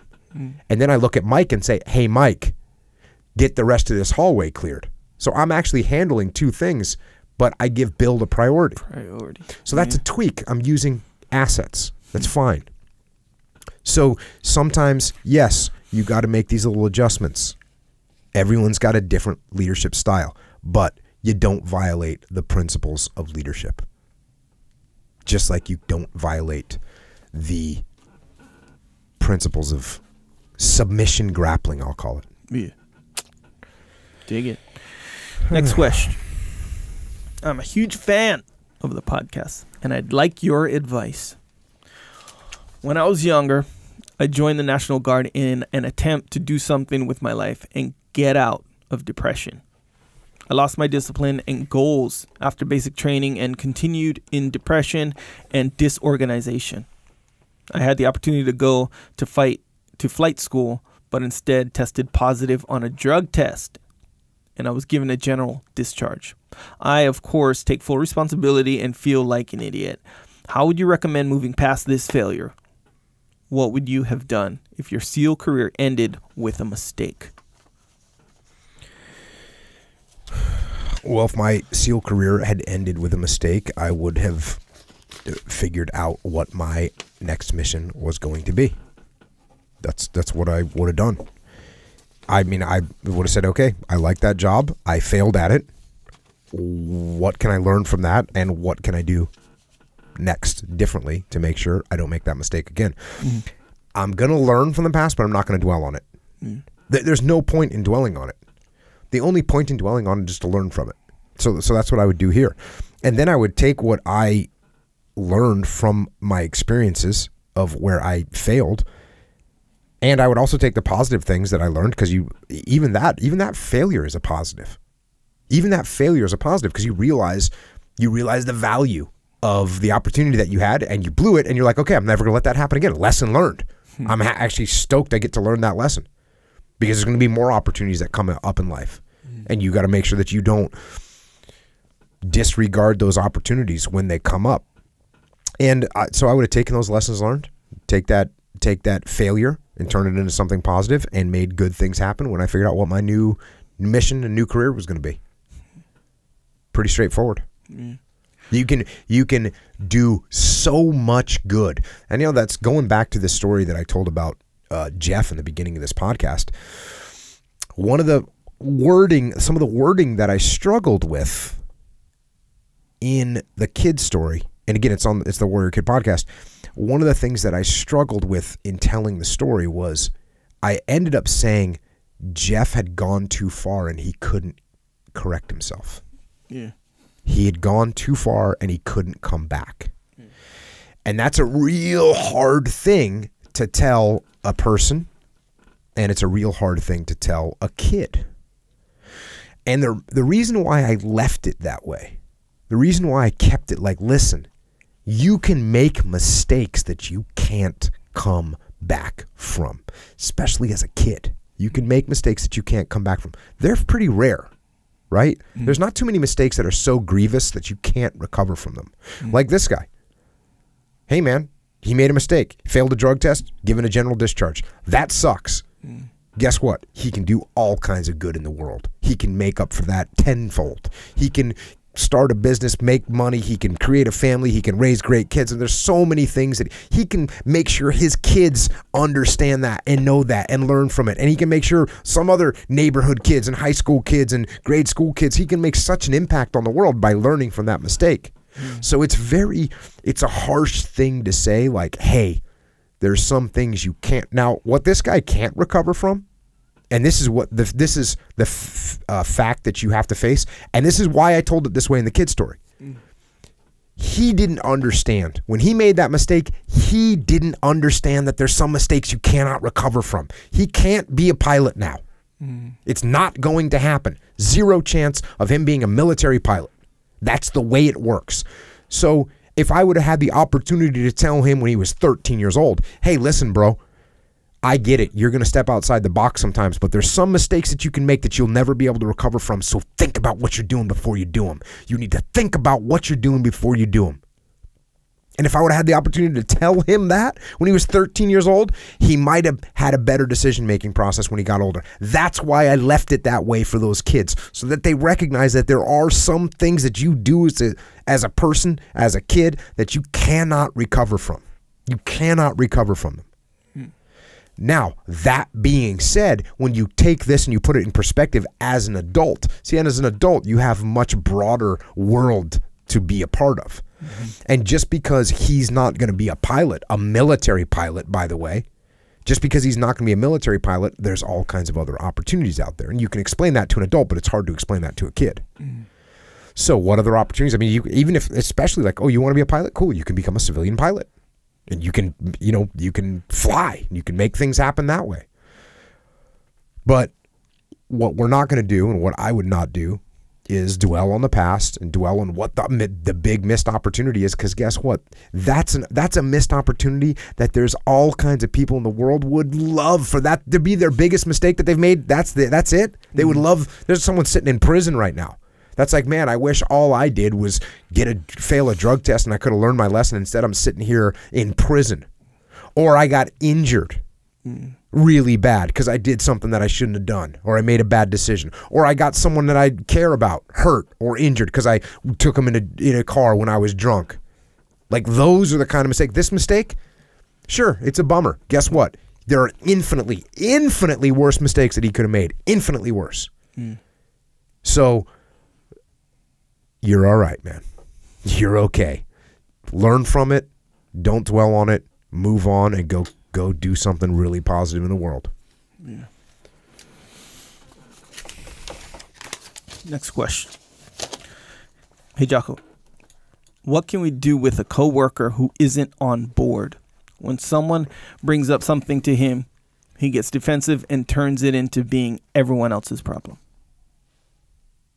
This was a Twitter question, by the way. Sure. And I answered it. And I answered it really simply, really straightforward. Take ownership of the problem and solve it. Take ownership of the problem and fix it. Yeah. Right? Because think about what's happening here, right? What the person is saying, like, oh, this is me saying, oh, Echo won't take ownership of the problem, and every time I tell him he does something wrong, he just gets defensive. Right. So, I mean, obviously, I'm not communicating with you well enough. If all I'm doing is blaming you and you're getting defensive, and by the way, if I'm the type of person that takes ownership of things, why am I blaming you in the first place? I should be looking at myself. And by the way, if you point your fingers at me and you say, hey, this is my fault, you know what I say? Yeah, I agree. It is my fault. And here's what I'm going to do to fix it. Now, I'm not going to rub it in your face. I'm not going to do it so I prove a point. That's not what I'm doing. I'm actually doing it because I want to win. I'm actually doing it because I want to accomplish the mission. That's why I'm going to fix the problem. Now, if we have a weak member of the team that doesn't take ownership, then guess what? It's my responsibility to take ownership of the problem and fix it. And eventually, but the good thing about this is if you make an excuse about something and I fix that excuse, and then you make an excuse about something else, I fix that one, and then you make an excuse about something else, and I fix that one, eventually there's no more excuses for you. And now you're left with what you can actually handle as Echo with no more excuses to make. And then either you're capable or you're not. And by the way, guess what? As the leader, then it becomes my job to get rid of you if you cannot do the thing that I asked you to do or that you're supposed to do for the team. So yeah, because I mean, eventually if I keep stepping up and taking things away from you, there's not going to be any more excuses, and you'll either end up with no responsibility and therefore no value, and then you have no job. That's the way it works. Now, let me ask you this. When is there a time that a subordinate does something and it's not the leader's fault? So think about this. And when something goes wrong with a team member, when is it not the leader's fault? So if you got a machine gunner and the machine gunner shoots outside of his field of fire, clearly he didn't pay attention during the brief. That's the problem. If I have a machine gunner that engages non-hostile targets, it's the machine gunner's fault because he didn't do improper, he did improper positive identification of his targets and engaged friendlies or at least non-hostiles. So that's the machine gunner's fault. Or the machine gunner's weapon goes down because the machine gunner didn't clean. It's his fault because he didn't clean his weapon, maintain his weapon properly. The machine gunner's fault. So all those things. The machine gunner shoots out of his field of fire. The machine gunner engages non-hostile targets. The machine gunner's weapon goes down. All those are the machine gunner's fault. Clearly. Or maybe not so clearly, because here's how I would look at those things. Because by the way, if you're my machine gunner and I put my finger at you and start yelling at you and telling you that you did something wrong, obviously we know what happens. You start making excuses and blaming other people, and you don't accepting responsibility because you get defensive, and that's what people do. So for me, and what a good leader does is a good leader, when the machine gunner shoots out of his field of fire, the leader says, oh, you know what? I didn't explain the fields of fire clearly enough for you. I'm sorry. I'll fix it. The machine gunner engages a non-hostile target. Then the leader says, hey, I should have given you better training on target identification. We will go back and fix that.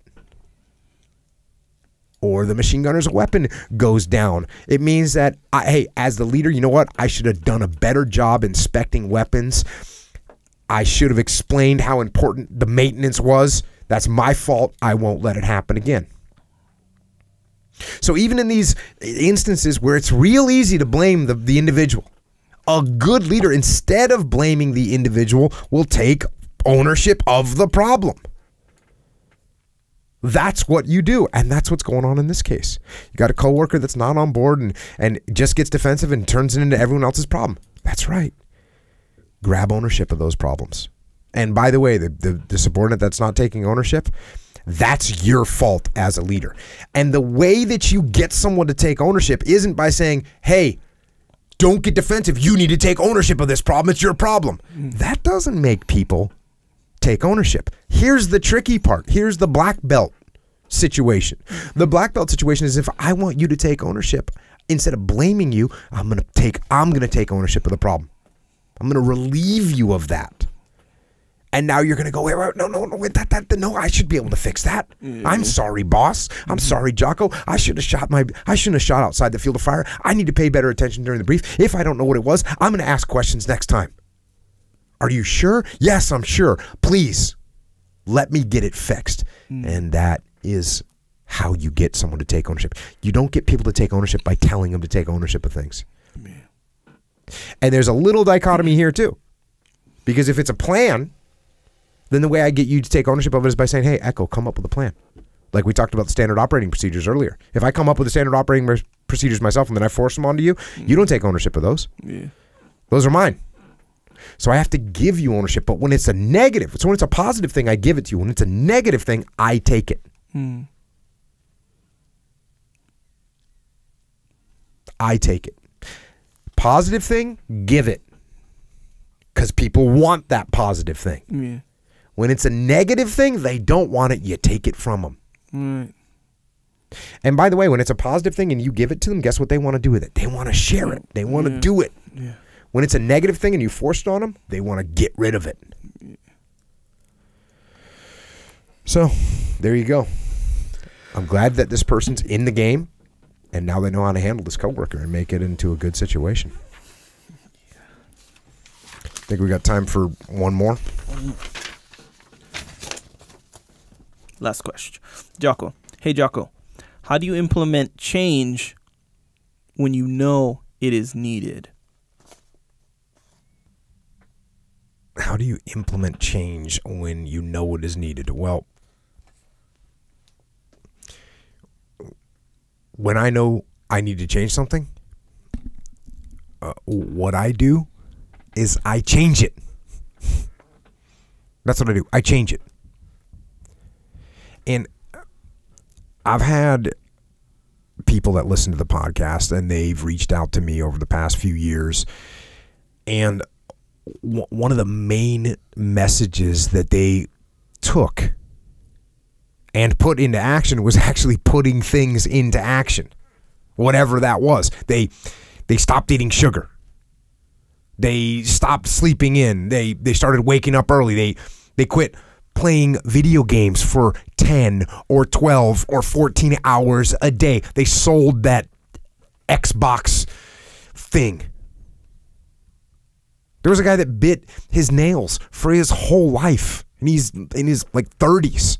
Whatever, no big deals, right? You know, he bit his nails. Well, you know what? His nails are all chewed up and they're bloody and they're gross looking, and he's self-conscious when he's meeting people and shaking hands, and he can't keep his hands away from his mouth while he's in meetings or in interacting with people. But he couldn't stop. And then he stopped. He just stopped, and the list goes on. There's people that have quit drinking and quit doing drugs and quit losing their temper. And I've heard from so many different people that have implemented change in their lives. So many letters and messages and notes. And I want you to know that these people aren't a bunch of of elite special operations warriors. That's not who they are. They aren't a bunch of high-level athletes or highly screened and highly trained individuals. These are just normal people, really. But they're normal people that knew they needed to make a change. And they decided they were going to make a change, and then they made it.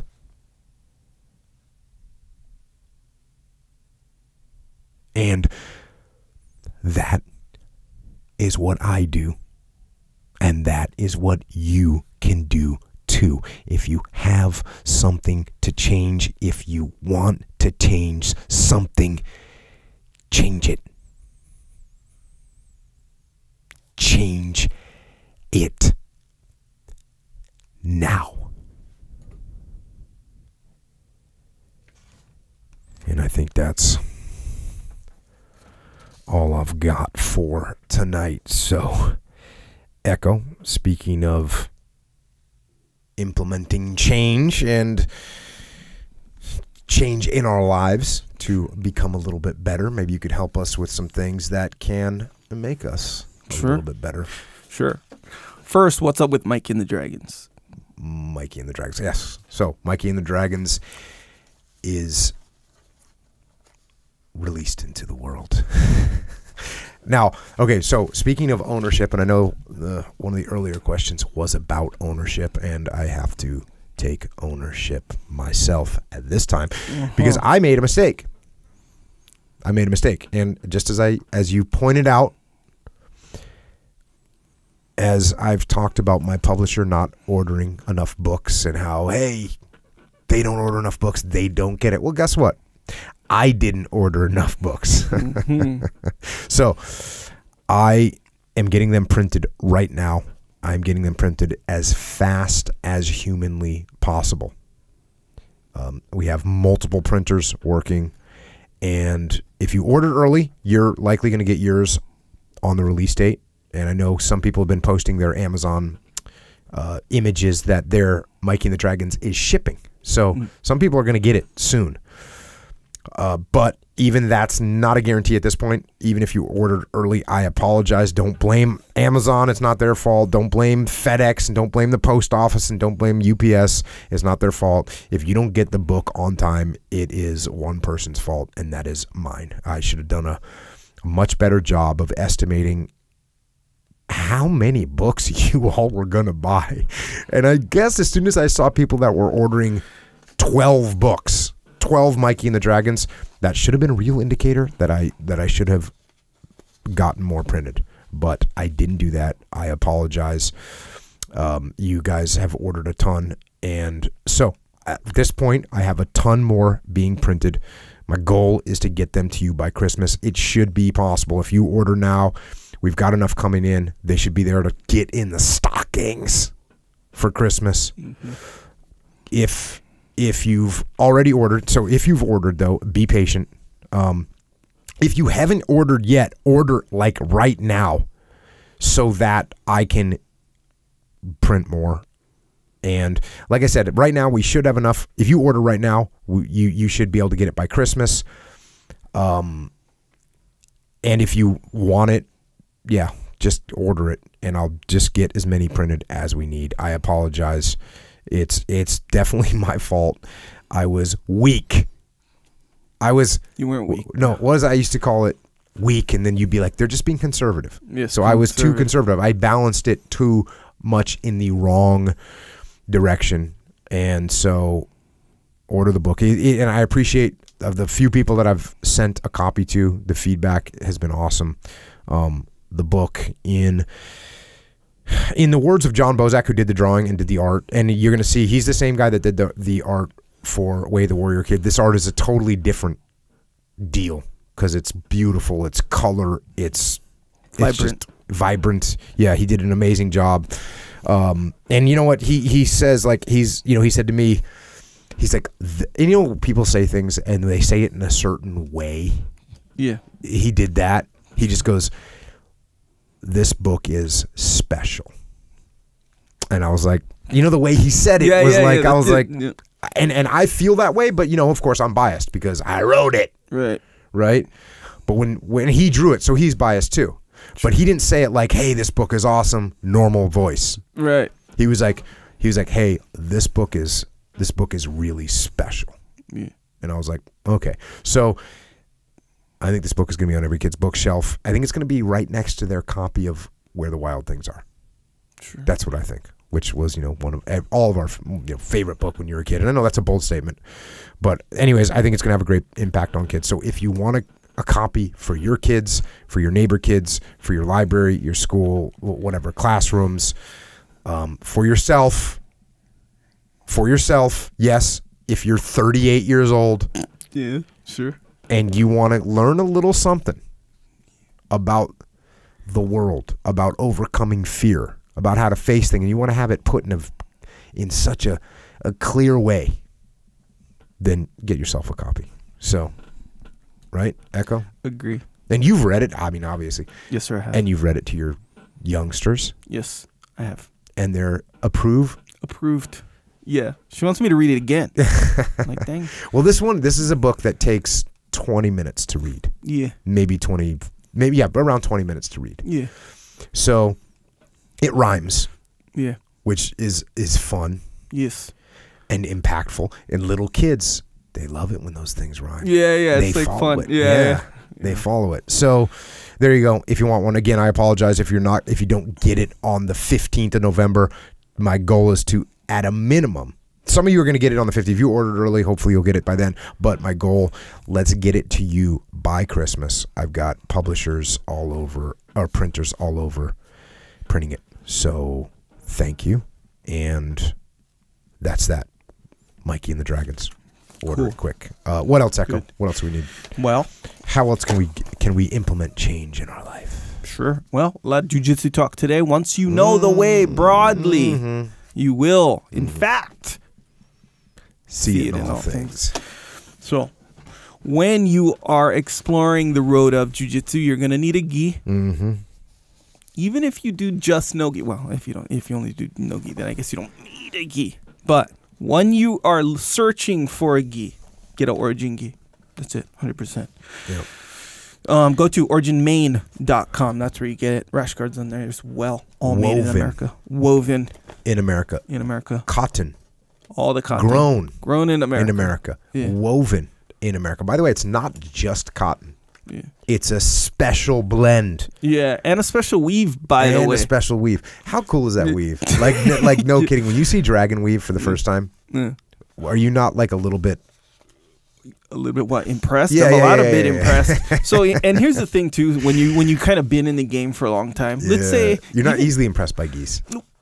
Yeah, well, not generally speaking, no. But you do pay attention, like when you grab a gi, your own gi, you're real used to your own gi. If you have 2 gis, 3 gis, 4 gis, and they're all kind of different weaves, you know those, right? So when you see someone else with a gi, you grab it, you're like, okay, I'm familiar, whatever, cool.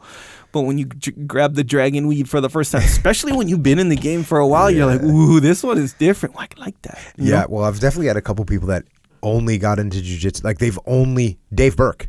Good deal, dude. Yeah. He's only had origin geese. That's it. He's spoiled. He's spoiled. Yeah, he doesn't even know what all these other stories about bad geese. He doesn't even understand them. Stories. Like, they they stink and they're heavy and all that stuff. He doesn't know about any of that. Yeah. He's just like, everything is awesome. Yeah. So in a way, I mean, I kind of want to say, hey, dang, that's good for him. He's lucky in that way. But hey, that's part of the game. It's part of the journey. Yeah. Nonetheless, whether you're used to it or not used to it, Dragon Weave is legit. Are we allowed to talk about that new weave that we were exploring the other day at your house? Not yet. Okay. But we do have. Well, we're gonna keep our beaks buttoned on now on. Yeah.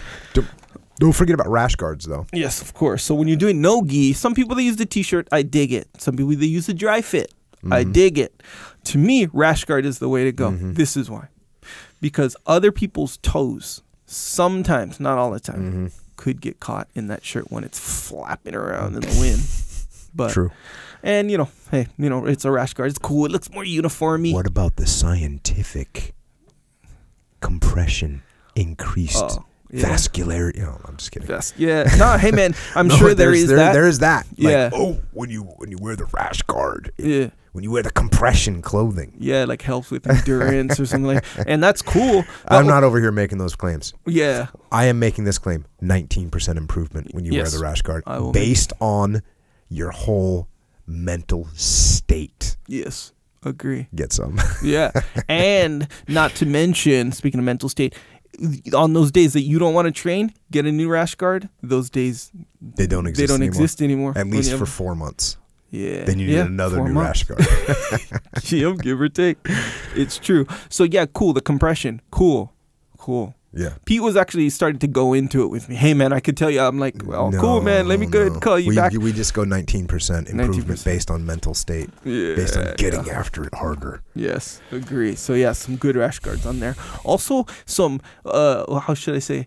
Lounge gear. Actually, I shouldn't say lounge gear. Man. That violates your whole thing. That violates everything. Yeah. Lounge. Anyway, that's Theo luxury. You can call them luxury items. We'll get Theo Vaughn here to talk about luxury. Oh, just the concept of luxury. Yeah. Luxury days. Well, the sweats that they have are luxury. And here's the thing. Unprompted, I go on Twitter, and, you get, like, people when they get their stuff, they're like, hey, you take a picture of your stuff. It's normal.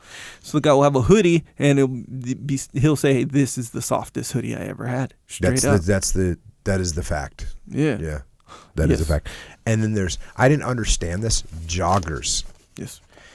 I didn't understand why they're called joggers and what their purpose is. Yeah. Old school sweatpants. Yeah.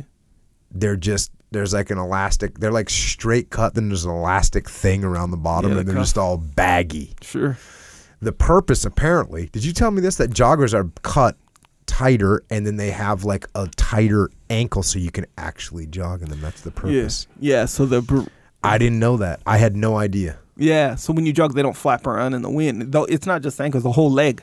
So the whole leg kind of adheres to it's more like fitted to your leg, and then they're more roomy in the hips, so you can have you can sprint, you can jog, you can run. You see what I'm saying?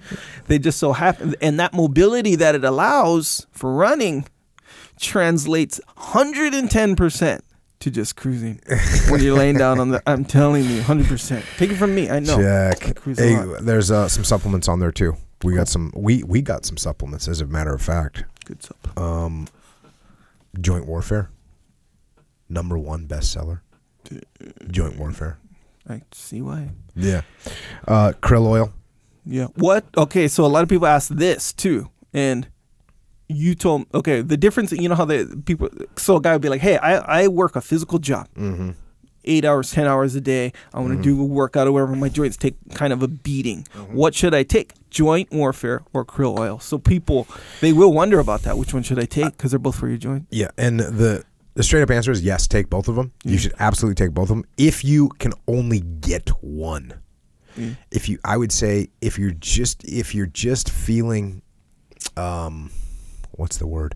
Like if you have like legitimate soreness, real legit soreness, I would go with Joint Warfare. But I like krill oil. And the thing is, I've taken these things for so long together that I don't know, it's hard for me to answer that. Yeah. But, yeah. Well, Brian would tell me that krill oil is for just general, maintenance. Yeah. Let's face it, you're getting older. And, Negative. You got to maintain. That's why I'm not getting older. Yeah, probably not. Get that krill oil together. And like how you were saying, your joints take a beating, like an actual beating where they kind of hurt now. Then Joint Warfare, because they help inflammation. Well, actually, the krill oil helps inflammation too. I got fired up today. I did my workout. I threw on the weight vest. Oh yeah. And I just pretended like I didn't have it on, but I had it on for my workout. Probably, that helps, like that mental state to be like, so it's a difference between like this, you can lift in these different ways too. But yeah, when you put weights on you, just like, some people, they'll, swing a baseball bat or something, they'll put a weight on there or something like that. And mentally, you're training your functionality with that, and that resistance sort of just happens to be there. So your brain just kind of accommodates, so when you function without the weights, you're just flying around. It's like easy. It's like I weigh less now, rather than, I'm going to just eke out 10 reps of this very specific thing. Then you're training your body to do 10 reps. I kind of did this little like mental debate, like, I feel like I should I should do something a little bit more. Oh, maybe I'll do some rounds with this, and then I'll take it. And I was like, no, I'm just going to do the whole thing. Like and I did every exercise, even just completely unrelated exercises with a weight vest on. Yeah, man, that's good. I was doing box jumps the other day, which I actually don't do that much, but like I did, and I was like, man, I think here's the warning on box jumps: pay attention during box jumps. Oh yeah, it's real easy, especially when you get smoked and you start you're just going through the motions, and that's when you miss. Yeah, and when you miss the box jump, you get that shinner. No fun. Yeah, you don't want none of that. No, and yes, and that's what I was thinking too. I was like, man, because as part of the Metcon, I was going back and forth. I was doing it's a long thing, but box jump was part of it. And yes, towards those later rounds, I was like, okay, I better pay focus attention. good. Yeah. And I was adding a little something. When you jump down, I went down into like a little squat, then did the jump. See what I'm saying? So it's not just the boxing, it's like down, squat, boom. Anyway, but yes, and made me think like how I could get a weight vest and really maximize these box jumps. Yeah, that's pay attention. Pay attention, though. Take some discipline beforehand, too, by the way, which is a little pre-mission get some. And then if you need food, if you need nutrients, for your body and for your mind, then take milk. Yeah. Milk tastes delicious. You know what I did yesterday? True. What? I took whipping cream. Heavy whipping cream. Heavy whipping cream that you turn into whipped cream. Yeah. But normally, what do you put in it? You know how to make whipped cream? Yes. What do you do? You gotta whip it super hard. But what else do you have to do? Add an egg white in it? No. You got to add sugar. Oh. Okay. So recently, I read this thing that one of the whipped cream companies came out with like Reese's peanut butter whipped cream. Okay. And some other kind of whipped cream. So you get it in a spray can. Yeah. You press the little nozzle. Sure. Boom. Yeah. You got Reese's peanut butter flavored whipped cream. And I thought to myself, yep, that sounds good. Boy. That's the freedom part. So guess what I did? Yeah. I took heavy whipping cream that you make whipped cream with, and I put peanut butter milk in it, and I whipped it. And guess what? Voila. It is good to go. People like you got creating yourself things, some I guess. just tastiness. Yeah. Tastiness. So, yeah. And all of them taste great. All of them are awesome for you. And we got mint peanut butter. We got mint chocolate, peanut butter chocolate, vanilla gorilla, and, of course, the darkness chocolate. And then Warrior Kid milk, of which, look, they both taste delicious. As a matter of fact, my son today, because it was getting cold, and I hate saying that because we're in California, and cold is not cold. So everyone in Michigan, Pete, the crew up in Maine, I apologize, because it was getting cold this morning, which meant it was probably like 54. Yeah. Right? Which out here in California, in Southern California, it's like, oh, it was cold this morning. So anyways, it was a little chilly this morning, a little nip in the air. Of course, we're only wearing shorts and a T-shirt. So in Maine, I know Pete's up there wearing a parka. But my son, he was jumping on his bike to go check the waves, and he had a little like a coffee tumbler, one of our tumblers. And he doesn't drink coffee. And I was kind of like, what are you doing? He goes, I made some hot cocoa milk. And I said, let me try it. With the Warrior Kid one? The Warrior Kid chocolate. Yeah, that makes sense. It's just delicious. It's just amazing. It's like hot cocoa. Yeah, it's hot cocoa. Except for guess what? It's good for you and makes you strong. Yeah. Dang, what's up with that? That's good. What's up with that? So, yeah, so that's the milk. Anyways, strawberry's delicious. Get it for your kids. It's in my house. It seems to be the only thing anyone in my house is eating right now. So give that a shot and enjoy it. You're going to be, Matt, I think you might be, what's a parka? A parka is just a coat. It's a like big winter heavy coat. Yeah. Yeah, you ever seen the coat that has like a fur around the hood? Yes. That's sort of like the quintessential parka. Dang, I think those things are kind of dope. The word parka is kind of iffy. I think. What are you talking about? I don't know. I've never heard the word. I'm saying coming in fresh. You're used to it. Bro, you're from Hawaii. How are you gonna know what a parka is? I understand. Didn't you not even see snow until like 3 weeks ago or something? No, for real. You didn't see snow until you were 30, right? Or something like that? Well, technically, I saw snow on the Big Island when I was a little kid one time. Yeah. And you go to the Big Island, you go up in Mauna Kea, and you can see snow. We went up there with shorts and a tank top, by the way. We just drove up there. But since then, yes, I had not seen snow until I was 30. Yes. Yeah. In So Colorado. there's no possible way you're gonna know what a park is, bro. So which That's kind of is just part not of my happening. point, where if you've never really, I mean, I've heard the word parka, but I'm not used to what a parka kind of entails and what the goodness of that. So I'm just left with the word parka. Yeah. And a parka is, as far as just the word, doesn't seem like I don't know, seems like a funny word. Huh. Well, put some context around it. Yeah. Freezing cold people, give them a parka. Nice, Get solid, warm, Yeah. functional Live. parka. Be able to live. Yeah. Yep. I dig it. See, growing. Growth. We call that growth. I'm growing here. I'm trying to. Goodness. Speaking of growth, you want to stay on the path and represent at the same time. Grow in that way. Go to jockostore.com. That's right. Jocko is a store. That's where you can get your Discipline Equals Freedom shirts. Women tank tops, by the way. Workout. Men tank tops? Men's tank tops. I know the temperature is dropping. I'm not going to say it's cold here in California. I'm not going to say that. The temperature is lowering, So I dig it if you're not going to wear the tank top all the time. I dig it. But they're on there nonetheless. Some hoodies. Mm-hmm. Either they're out now or they will be within 1 week from right now. T-shirts? T-shirts. How about sure. that Deathcore T-shirt? Deathcore T-shirt. Oh, dang. See, you're representing a Deathcore T-shirt right now. That's good because it's. Hey, I talked about for me to make a statement with what you're wearing is kind of just a little bit. I don't like that. It's too much. I'm not dressing to make a statement. Is Yeah. my point. Yeah. I don't think. I'm not dressing to make a statement. I wear the functionality is primary. Sure. So.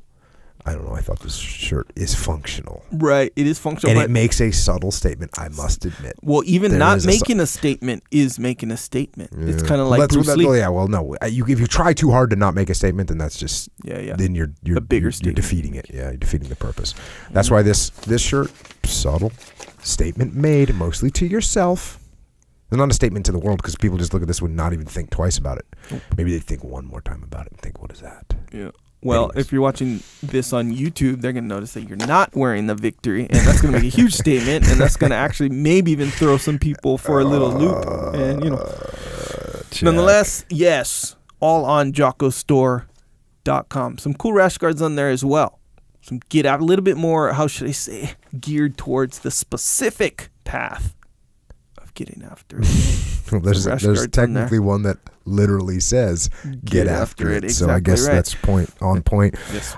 Hey, subscribe to the podcast if you don't. iTunes, Google Play, Stitcher. Leave reviews so that we can read them and get a good laugh from the crazy things that you say. Thank you. Mm-hmm. Also, the Warrior Kid podcast. We just put out a new one. I apologize that they come a little bit further apart than these. I've gotten many people that have said they have been listening to the first 18 Warrior Kid podcasts over and over and over again. So I'm glad that they're learning lessons, and I appreciate the feedback on those. Also, don't forget your Warrior Kid soap from IrishOaksRanch.com. Made by young Warrior Kid Aiden, who's making Jocko soap. Yeah. And his advice, which I totally agree with, is get some soap so you can stay clean. Dig it. YouTube. Don't forget about YouTube. Subscribe to the YouTube channel so you can see Echo's legit videos. You can see if we have guests on, you can see who they are, what they look like, how they react, all that stuff. You can get a feel for, you can get to see what, if you don't know what Echo looks like, he doesn't look like what he sounds like, so we've been told. Yeah. So you can see what Echo looks like, and then you can put a comment that says, it can say, for instance, Echo looking jacked. Sure. Or, damn, Echo's yoked. Or whatever. Yeah, so there's man. a lot of those comments that make it on there, and I know that's basically the form of compensation that Echo gets for his work. Is people in YouTube comments saying Echo's got jacked guns. So if you want to pay Echo Charles, there's no Patreon account. There's no GoFundMe. You just go onto YouTube comments and you write Echo looking jacked boy. Oh, so there you go. Clever. Also, Psychological Warfare. That's an album with tracks that we made, Jocko talking, by the way, telling you how to get past through, power through those moments of weakness when they arise, which they do sometimes, by the way. I know you don't know this. Actually, you do know this, but they do arise. But if Jocko's there telling you how to get through it pragmatically, by the way, you'll get through it. I found that to be a fact 100% of the time. Also, while you're doing your workout and it gets boring, go to onit.com/Jocko, by the way, and get new kettlebells. That's what I did. Totally revives your whole workout. In fact, do this. Do your normal workout. If, in fact, it doesn't have kettlebells in the workout, do your normal workout and do a kettlebell workout. Like maybe like a 5 or 10 minute one. Yeah, my son was asking me about working out. And he was kind of like, oh, I just want to get like what? Big muscles? Just get strong. And so he can do or has done the kettlebell snatch. Yeah. But I was like, up the weight a little bit and throw that thing up there. And I go, every time you have to stop that thing in the top position, it's your whole body has to kind of put some effort into it. Oh, yeah. You will have, if you haven't done it before and you go a little bit heavier than like what you, which I don't, be careful, blah, blah, blah, whatever. Okay. So if you go a little bit heavier, you will have like sore abs the next day. Your abs will be sore. So your posterior chain will be, that's a real get thing. Some work. Why are you going to say it like that? I know. It's your posterior chain, because there's people like, what you want to do? No, so your posterior chain will be, get work. But believe it or not, your anterior chain will get work too, because it has to arrest that weight, which is flying up there, and then it has to stop, otherwise it rips your shoulder out, which is why you should be careful. Don't go too heavy. But so my bicep is healing. It's almost there, man. We're almost there. But one of the things I could straight up not even start doing till very recently is kettlebells on that side. Because it flaps around and it twists your wrist in this way that it puts. So even when I go out on a light one, and it's weird because the pain is less there, more so than just kind of the raw newness of my arm going through that whole kettlebell procedure.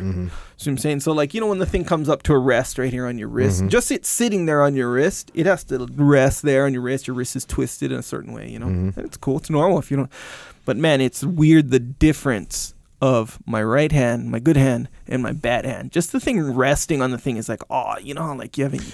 So you lack the conditioning. Yeah, the conditioning is faded. Just in your little just bone the pressure and the toughness. The toughness of my whole thing. I felt that the other day when we were rolling.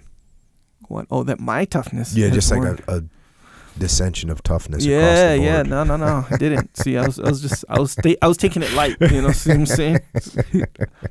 You're really happy with that, aren't you? Look at you. I'm just saying. Hey, don't forget about Jocko white tea. It is certified as the only beverage, whether you get it in the can or you get it in the bag and you steep it yourself. Either way, it is the only beverage in the world that comes with a 100% money back guarantee of an 8,000-pound deadlift. Good. Which is really good. And it's organic, by the way. So and it's organic on top of that.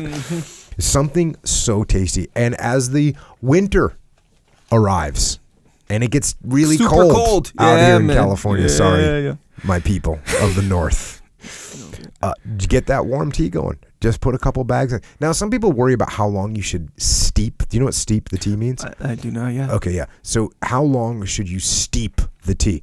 In my opinion, when I put a tea bag in, it's not coming out. Oh, straight up. I just leave it in there. I'm gonna leave it in there. It's good to go to drink in, like a minute or maybe 2 minutes. But then I'm not taking that tea bag. I'm gonna get all that Jocko white tea, all that pomegranate goodness, all those antioxidants are coming right into my system. Solid, man. And it tastes delicious, and it does have caffeine in it, I will say. So the cans have 60 milligrams, depending on how long you steep. And I think when you steep it like I do, there's probably a little bit of extra. Get some inside there. Steep it forever. That. Also got some books. Okay, Way of the Warrior Kid and Mark's Mission. Those are 2 kids' books, but I promise you that Uncle Jake has lessons for everyone. Yeah, agree. And I'm one of those people. And so I think when you read that to your kids, in my case, because My daughter's 5, can't quite read a book yet. So I'll read it, but I feel like I'm reading to myself too. Like these are all things that some that you forget. I think as an adult, you forget a lot of these lessons, you know, because now you have a routine. As an adult, you have a routine. Some of these lessons, it feels like they don't apply at first, you know? So you kind of forget them and you go, man, I wish I could just incorporate that little thing. One of the fundamental laws of combat is simple. Yeah. And Way the Warrior Kid is it's life rules put forth in a very simple way that a young child could understand them. But what's surprising is in that simplicity, it hits anyone solidly right between the eyes. Yes, it does. So that's Way the Warrior Kid and Mark's Mission. You can get those. Also got the Discipline Equals Freedom field manual. That's another one that if you refer to, it'll like remind you. Because like, okay, so man, I don't meditate. I don't like, you know, like for like, okay, it's arguable. Ooh, jiu-jitsu is meditation. It's not meditation. No, okay. You know what they're talking about when you say do you meditate. So, but from what I understand, if you meditate on certain things, they help like incorporate it into your, you know, your whole normal thought process. Meditate or whatever. On his heel hook over here. That's what I would start with, by the way. But, and then you would need, and this is just my thought about meditation, you would need less reminders of certain things, you know, like how to like detaches for whatever reason. When I understood the concept of detach and the importance of it, that's to me just kind of established itself as like one of the most important things that you can roll into your life that'll improve it right away. Definitely it's like will. Right then and there. But here's the thing, just like how you said, you got to notice when you got to detach, you know. It's not detaching isn't the hard part. It's to notice, you know, like when it's time to go. And so for lack of a better term, you're forgetting to detach right now because you're so distracted by how you feel or whatever. So it's one of the, so the field manual is like a really good one. So like, man, if you can refer to that, boom. And this goes for all the subjects in there, by the way. Like, so like every day, even every other day, 2-3 days, whatever, just refer back to it. Man, it helps. It keeps it on your mind, all these things. Yeah. Totally does. People post pictures of the field manual, like one page or 2 pages. Put, and when someone posts a picture of that, I actually read. I wrote the book, but I still read this section and say like, and I don't read it and go, oh, I remember writing that. I actually go, I can do that better. Yeah, like, I want to do that. I need to focus. You know what I mean? Yes. So, and here's a good thing about that, where overwhelmed, right? That was one that. I don't even know who posted it first, but it was like Echelon Front posted it, and like JP maybe, JP, Andy reposted it. Priscilla, So that was one where it's like, you know why people are posting that, because when they read it, when they go, they refer to it, they're like, oh, I clicked again. Let me, you know, because that's kind of the whole nature of posting things. So that's exactly what's happening. So it's like, boom, I need to remember that one. It's not like that's the first time they read it. Maybe it is, maybe it's not, but most of the time it's like, okay, I referred back to that. And they're going to repost it. So it's doing exactly what I'm saying. Yep. It's reminding you, like, overwhelmed. And the you know, certain ones apply to you at certain times too, you know? So it's like, good, man, just to refer back to that. That's what I do. It will keep you on the path. If you want the audio version, it's not available on audible.com. It's available on iTunes, Amazon Music, Google Play, and other MP3 platforms. Also, Extreme Ownership. I already talked about extreme ownership and the leadership principles that are in that, and I talk about them all the time and explain them to people in every different type of organization. That's what everyone at Echelon Front does, which is our leadership consulting business, which is me and Leif Babin and JP Donnell and Dave Burke and Flynn Cochran and Mike Sorelli and Mike Bima. That's what we do. We talk about the fundamental principles that are in that book that we brought home from the battlefield. And that book, Extreme Ownership, after we got done writing that book and taught that stuff, we wrote another book. It's called The Dichotomy of Leadership, which we also talked about a bunch today. Because you can't talk about leading human beings without talking about extreme ownership, the fundamental principles of the laws of combat, and then when you start talking about that, you got to talk about the dichotomy of leadership. So those two books are also available. And what I like seeing is when, like I just saw one today, guy had probably posted a picture of 30 copies of the dichotomy of leadership. He's like, this is going to the whole team, because that's how you get everyone aligned. You make everyone see, oh, you know what? I'm going to think of this way. Now, some people go, oh, well, I don't want to share the secrets. They want to keep it for themselves. That doesn't help you. You don't do better. You do better if everyone understands the principles. That's going to make you do better as the leader. And by the way, if you're out there trying to do better for yourself, don't read the book. Go and do something else, because I don't even want you around. Oh, just for yourself. If you're just trying to look out for you, the principles aren't for you. Yeah. You won't understand them properly. So, and yet, if you want to win, the best possible way to win, by the way, isn't by looking out for yourself. It's by looking out for the good of the team. It's by looking out for the mission. That's how you win. Yeah. And that's what these books will help you do. So there's those. Echelon Front, I already talked about it. Leadership consultancy. If you want us to come and work with your company or come and speak to your company, go to echelonfront.com. Don't contact a speakers bureau. Don't Google Jocko speaking, because it'll be a random speaking agent that you'll then have to work through. Just contact us, our company, echelonfront.com. The muster. We have muster 7 and 8 in 2019. Check extremeownership.com. Those are our leadership conferences, and all of them have sold out. Did I say some of them have sold out? Nope. All of them have sold out, and they are all going to continue to sell out. So look for the details when the opportunity, when we put the details out and you want to come, sign up. That's extremeownership.com. And then Overwatch is our business where we are taking special operations leaders, combat aviation leaders, and placing them into civilian organizations that need leadership, experience, and trained leadership. So if you want to get involved with that, whichever side you're on, efoverwatch.com, go there and you'll figure out which way to go, whether you're someone from our communities or you're someone that needs leaders from our communities. Go and make that happen.